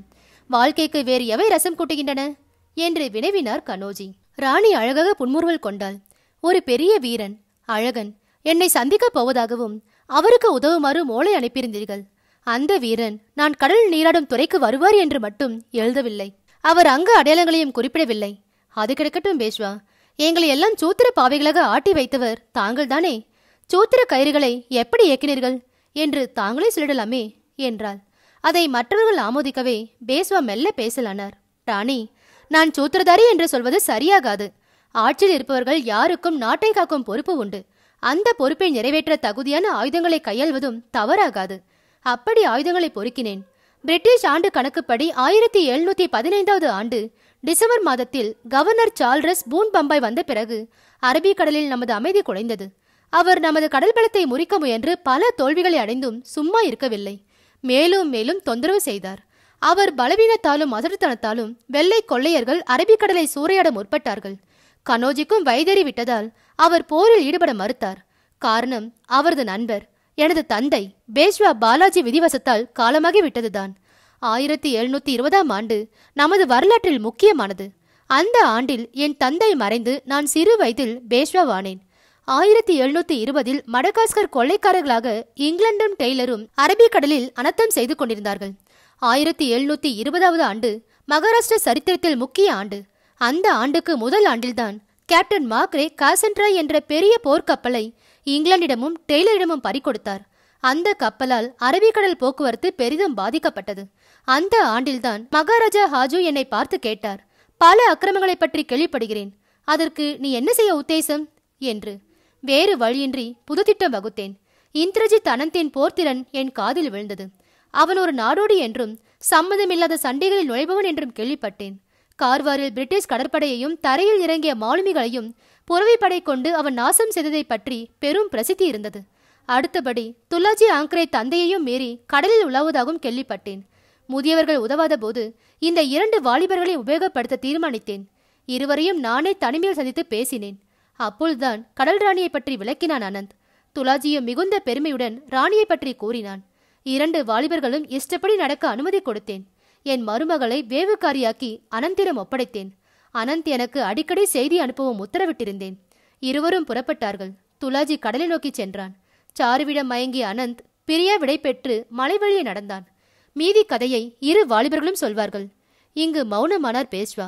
அவர் கண்கள் அனந்தை நோக்கின. அவற்றில் குறிப்பறிந்த அனந்த் சொன்னான், பேஷ்வாவின் உத்தரவை பெற்ற நாங்கள் இருவரும் என்ன செய்ய வேண்டும் என்பதை தீர்மானித்தோம். துலாஜி எப்படியாவது காசன்ட்ராவில் ஏறிவிட வேண்டியதென்றும் வெள்ளை கொள்ளைக்காரர்களிடம் சேர்ந்து பணிபுரிந்து தேவையான போது என்னிடம் இணைய வேண்டியதென்றும் தீர்மானித்தோம். சரித்திர பாடம் பயின்ற நான் எந்த இடத்தில் கொள்ளைக்காரர்களை சந்திக்கலாம் என்று யோசித்தேன். சிந்து துர்க்கம் அதிக வசதியாக இருந்தது. அதற்கான திட்டங்களை நானும் துலாஜியும் வகுத்தோம். சிந்து துர்க்கத்துக்கு துலாஜி காசன்ட்ராவை கொண்டு வர வேண்டியதென்றும் அங்கு நாங்கள் சந்திப்பதென்றும் முடிவு செய்தோம். நான் மீண்டும் கார்வார் சென்றேன். துலாஜி கடலுக்கு சென்றான். கார்வாரில் நான் லாங்வான் சில்வரை ஓராண்டு கழித்து சந்தித்தேன். அவனை பற்றி ஏற்கனவே கேள்விப்பட்டிருந்தேன். கொள்ளைக்காரனை கொண்டு கொள்ளைக்காரரை பிடிக்க முடிவு செய்து அவனை காப்பாற்றி அவனுடன் சிந்துதுர்க்கம் வந்தேன். வருவதற்கு முன்பே துலாஜிக்கு செய்தி அனுப்பினேன். 10 நாட்களில் அவனை சிந்துதுர்க்கத்தில் சந்திப்பதாக.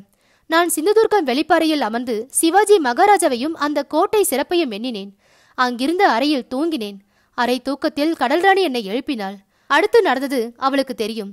இங்கு நிறுத்தினான் பேச்சை அனந்த். ராணி உணர்ச்சிசப்பட்டிருந்தாள். ஆகவே யாரும் கேட்காமலேயே கதையை தொடர்ந்தாள். அங்கேதான் இந்த சோம்பேறி வீரனை சந்தித்தேன். ஒரு தூங்கு முஞ்சி எப்படி இரு வெள்ளைக்காரர்களை அனாயசமாக சுட முடியும் என்பதை பார்த்தேன். பிறகு இவர் செய்த சாகசங்கள் ஜெகப்பிரசித்தம். என்னை மெல்ல கைக்குள் போட்டுக்கொண்டார். இவர் சிந்துதுர்க்கம் வருவதற்குள் காசண்ட்ரா இவரை தேடி வருவதற்கும் சரியாக இருந்தது. எனக்கும் கேப்டன் இங்கிலாந்துக்கும் சில்வரை இவர்தான் அறிமுகப்படுத்தி வைத்தார். அந்த மூவரை பற்றிய சகல விவரங்களையும் இவர் அறிந்திருந்தார். பிறகு நாங்கள் காசண்ட்ராவுக்கு சென்றோம். அங்கு துலாஜி கூணனாக இருந்தார். பிறகு நன்றாக நிமிர்ந்தார். ஆனால் நானும் அனந்தும் மாக்ரே பெரும் பொக்கிஷம் கொண்டு வருவதாக சொல்லி காசண்ட்ராவை பூர்ணக்கட்டுக்கு கொண்டு வந்த தந்திரத்தின் மூல புருஷர் துலாஜிதான். சிந்து துர்க்கத்தில் துலாஜியும் இவரும் செய்த தந்திரங்கள் பல, விளைந்த வினோதங்கள் எவ்வளவோ. திடீரென்று ஒரு நாள் அனந்த் மறைந்தார். சுரங்கப்பாதை வழியாக நானும் அவரை தொடர்ந்து விஜயதுர்க்கம் வந்தேன். அங்கு எனக்கு பதில் கடல் ராணியாக இவள் வீட்டிருந்தாள். கேப்டன் மாக்ரேயிடம் காசண்ட்ராவை ஒப்படைப்பதாக ஒப்பந்தமும் நடந்தது. மாக்ரே அங்கு எப்படி வந்தார், லாபூஜை எப்படி சிந்துதுர்க்கம் வந்தார், இவை எனக்கு புரியவில்லை. இதற்கு கனோஜி பதில் சொன்னார். பேஸ்வா அவர்கள் கொள்ளைக்காரர் பலம் நம்மை ஆள முயலும் பிரிட்டிஷ் பலம் இரண்டையும் முறிக்க வேண்டும் என்றார். அதற்காக மாக்ரேயிடம் ஒரு ஒப்பந்தம் செய்தேன். இதற்கிடையில் பிரசித்தி பெற்ற பிரெஞ்சு கொள்ளைக்காரர் லாபூஜே அரபிக்கடலில் நடமாடுவதாக கேள்விப்பட்டேன். அவருடன் தொடர்பு கொண்டு அவரை கடல் ராணிக்கு உதவுமாறும் அதற்காக காசண்ட்ராவை அவருக்கு அளிப்பதாகவும் ஒப்பந்தம் செய்தேன். மால்வாணிகன் கப்பல்கள் இருக்கும் ரகசிய இடம் செல்ல ஒரு கப்பலையும் கொடுத்தேன். லாபூசே நாங்கள் திட்டமிட்டபடி செய்தார். கடல் ராணியின் கப்பல்கள் இருக்கும் இடம் சென்றார். தனது பிரெஞ்சு மாலுமிகளுடன் மால்வாணிகளையும் தம்முடன் சேர்த்து கொண்டார். வழியில் சித்திகளின் கப்பலை கொளுத்தினார். சிந்துதுர்க்கமும் சென்றார். அங்கு டெய்லரையும் இங்கிலாண்டையும் நட்பு கொண்டார். அனந்தையும் துலாஜியையும் நட்பு கொண்டார் என்று கூறினார் கனோஜி. பேஸ்வா கடைசியாக அனந்தை நோக்கினார். பிறகு உன் திட்டங்களை அடிக்கடி எழுதி அனுப்பினாய். எதிரிகளை இங்கு சந்திக்கப் போவதாக கூறினாய். நீ முதலில் எழுதிய போது கவர்னர் பூன் இங்கிலாந்து போய்விட்டதாக எழுதியிருந்தது. உனக்கு நினைப்பிருக்கும். அது தவறான வதந்தி. புது கவர்னர் பிப்ஸ் வந்ததும் பூன் போகவில்லை. தமது தோல்விகளுக்கு ஈடுகட்ட இந்த கடைசி போரில் ஈடுபட்டார். ஆனால் இனி போய்விடுவார். பிப்ஸ் 5 மாதங்களாக காத்திருக்கிறார் பதவியேற்க. இந்த தோல்விகளுக்கு பிறகு பூன் இங்க இருக்க மாட்டார். பிறகு ஒரு கேள்வி கேட்டார். ஆனந்த், உனக்கு நல்ல வாய்ப்பு இருந்தபோது காசண்ட்ரா ஏன் தப்பிப்போக விட்டாய் என்று. கடல் ராணி காசண்ட்ராவை நாசப்படுத்துவதை விரும்பவில்லை. அவள்தான் போகவிட்டாள் என்றாள் அனந்த். ஏன் ராணி? நமது திட்டம் கொள்ளைக்காரர்களையும் பிரிட்டிஷ் பலத்தையும் உடைப்பது. காசண்ட்ராவின் பாய்மரங்கள் போய்விட்டன. அதன் பீரங்கி பலத்தை தங்கள் தரை வீரர் திட்டமும் கடல் வீரர் திட்டமும் முறித்துவிட்டன. காசண்ட்ரா இப்பொழுது சிறகிழந்த பறவை. மாக்ரேயின் கப்பல்களில் 4 போய்விட்டது. இருப்பினும் மாக்ரே காசண்ட்ராவை தொடர்ந்திருக்கிறார். வெள்ளையரை அழித்துக் கொள்வார்கள். நாம் செய்ய வேண்டியது அதிகம் இல்லை என்றாள் ராணி. ரத்னா, உனக்கு கடல் ராணி என்ற பெயர் தகும். நீ கடல் ராணியையும் அதன் பீரங்கிகளையும் இயக்கியதை கவனித்தேன் என்று பாராட்டினார் பேஷ்வா. உன் முடிவு சரி என்றும் குறிப்பிட்டார். ராணி ஆசனத்திலிருந்து எழுந்தாள். பேஷ்வா, சாரு எப்பொழுது மரக்கலத்தை நடத்த பயின்றாள்? அவள் சுக்கான் பிடித்து கடல் ராணியை திருப்பியிருக்காவிட்டால் இந்த போர் இத்தனை திறம்பட நடந்திருக்காது. ஆமாம் சாரு, நீ எப்பொழுது கப்பலை செலுத்த கற்றுக்கொண்டாய் என்று பேஸ்வா கேட்டார். சாரு தனது அழகிய கண்களால் பேஸ்வாவை ஏறெடுத்து நோக்கினாள். குடிசையில் இருந்த காலத்தில் கனோஜி அடிக்கடி வந்து கப்பல் மர்மங்களை சொல்லிக் கொண்டிருந்தார். மனத்தில் பதிந்ததை நடைமுறையில் செய்து பார்த்தேன். பேஸ்வா முடிவில் அனைவரையும் பாராட்டினார். கடைசியில் லாபூசை எழுந்திருந்தான். காசண்ட்ராவின் கதை இன்னும் முடியவில்லை. அதை நான் கைப்பற்றாமல் உறங்க மாட்டேன். அதற்கு ஒரு கப்பல் வேண்டும். கப்பலுக்கு என் பெயரை முதலில் சூட்டியது நீங்கள். அதை எடுத்துக்கொள்ளுங்கள் என்றாள் கடல் ராணி. உங்கள் இருவரையும் சிந்துதுர்க்கத்தில் விட்டு போகிறேன், வாருங்கள் என்று அழைத்தான் லாபூசே 2 பெண்களையும் நோக்கி. மூவரையும் என்று சொல்லுங்கள் என்றான் துலாஜி. மறந்துவிட்டேன். ஆம் ஆம், 3 என்றார் பேஷ்வா. அடுத்த மாதத்தில் ஒரு நாள் காலை ரத்னா அலைக்கடல் தாமரையாக மீண்டும் கடலில் நீந்திக் கொண்டிருந்தாள். மீண்டும் பழைய கரைக்கு வந்தாள். அன்றும் உறங்கிக் கொண்டிருந்தான் அரை வாயிலில் அனந்த். அதே பழைய கிழிந்த உடை, அதே 2 கைத்துப்பாக்கிகள் கச்சையில். அவனை உற்று நோக்கிய கடல் ராணி, எழுந்திருங்கள், வெட்கமில்லை என்று அவன் தோளை தொட்டு அசைத்தாள். அந்த சமயத்தில் உள்ளே இருந்து வெளியே வந்தாள் சாரு நெகிழ்ந்த உடையுடன். புருஷனை கேட்கிறாயே, நமக்கு வெட்கம் இருக்கிறதா? மூவரும் ஒரே அறையில் என்று துவங்கி நிறுத்தினாள் சாரு. சேச்ச சாரு, பேசாதே, இந்த பொய் தூக்கத்தை நம்பாதே என்றாள் ராணி. 2 பெண்களும் அனந்தை நோக்கி வந்தார்கள். முதல் நாள் போல் அன்றும் அவன் கைத்துப்பாக்கிகள் ஏங்கின மின்னல் வேகத்தில். ஆகாயத்திலிருந்து விழுந்தன 2 கடல் பறவைகள் 2 பெண்களுக்கும் இடையில். பாவம், இவற்றை எதற்காக சுட்டீர்கள்? வெள்ளைக்காரர் யாரும் இல்லை உன்னை தூக்கி போக. தவிர நீங்கள் சமைக்க ஏதாவது பொருள் வேண்டாமா? சமையலுக்கு தான் நாங்கள் ஏற்பட்டோமா என்று சீறினாள் சாரு. சமையலுக்கும் தான் என்ற அனந்த் அவர்கள் மீது தனது கண்களை ஓடவிட்டான். சே, சுத்த வெட்கம் கெட்டவர், வாடி சாரு என்று அழைத்து கொண்டு அறைக்குள் சென்றாள் கடல் ராணி. சோம்பல் முறித்துக்கொண்டு எழுந்த அனந்த் அறையை நோக்கி சென்றான். கதவு அடைத்திருந்தது. இருமுறை கதவை தட்டினான். உள்ளே வரலாமா? கூடாது என்றாள் சாரு. ஏன்? நீங்கள் வரக்கூடிய நிலையில் நாங்கள் இல்லை. அடுத்து இருவர் நகைப்பும் இன்பமாக ஒலித்தது அவன் காதில். கதவில் சாய்ந்து கொண்டான் அனந்த். சொர்க்கம் இப்படித்தான் இருக்கும் என்று தனக்குள் சொல்லிக் கொண்டான். சொர்க்க வாசல் எப்பொழுது திறக்கும் என்று தன்னுள் கேட்டுக்கொண்டான். கேள்வியை நினைத்து தானே புன்முறுவல் கொண்டான். இந்த சிந்து துர்க்கம் எனது சொந்த துர்க்கம், சொர்க்கம் என்று முணுமுணுத்தான். அந்த முணுமுணுப்பில் இன்பம் இருந்தது. முகத்தில் திருப்தி இருந்தது. எதிரே விரிந்தது அரபிக்கடல். அதன் அகண்டம் அவன் இதயத்தை கொள்ளை கொண்டது. காதலை போலத்தான் கடலும், கரை இல்லாதது, முடிவில்லாதது என்ற தத்துவம் அவன் இதயத்தை ஆட்கொண்டது. கடல் ராணி கதை முடிந்தது. மீண்டும் அடுத்த ஒரு கதையை சந்திக்கலாம்.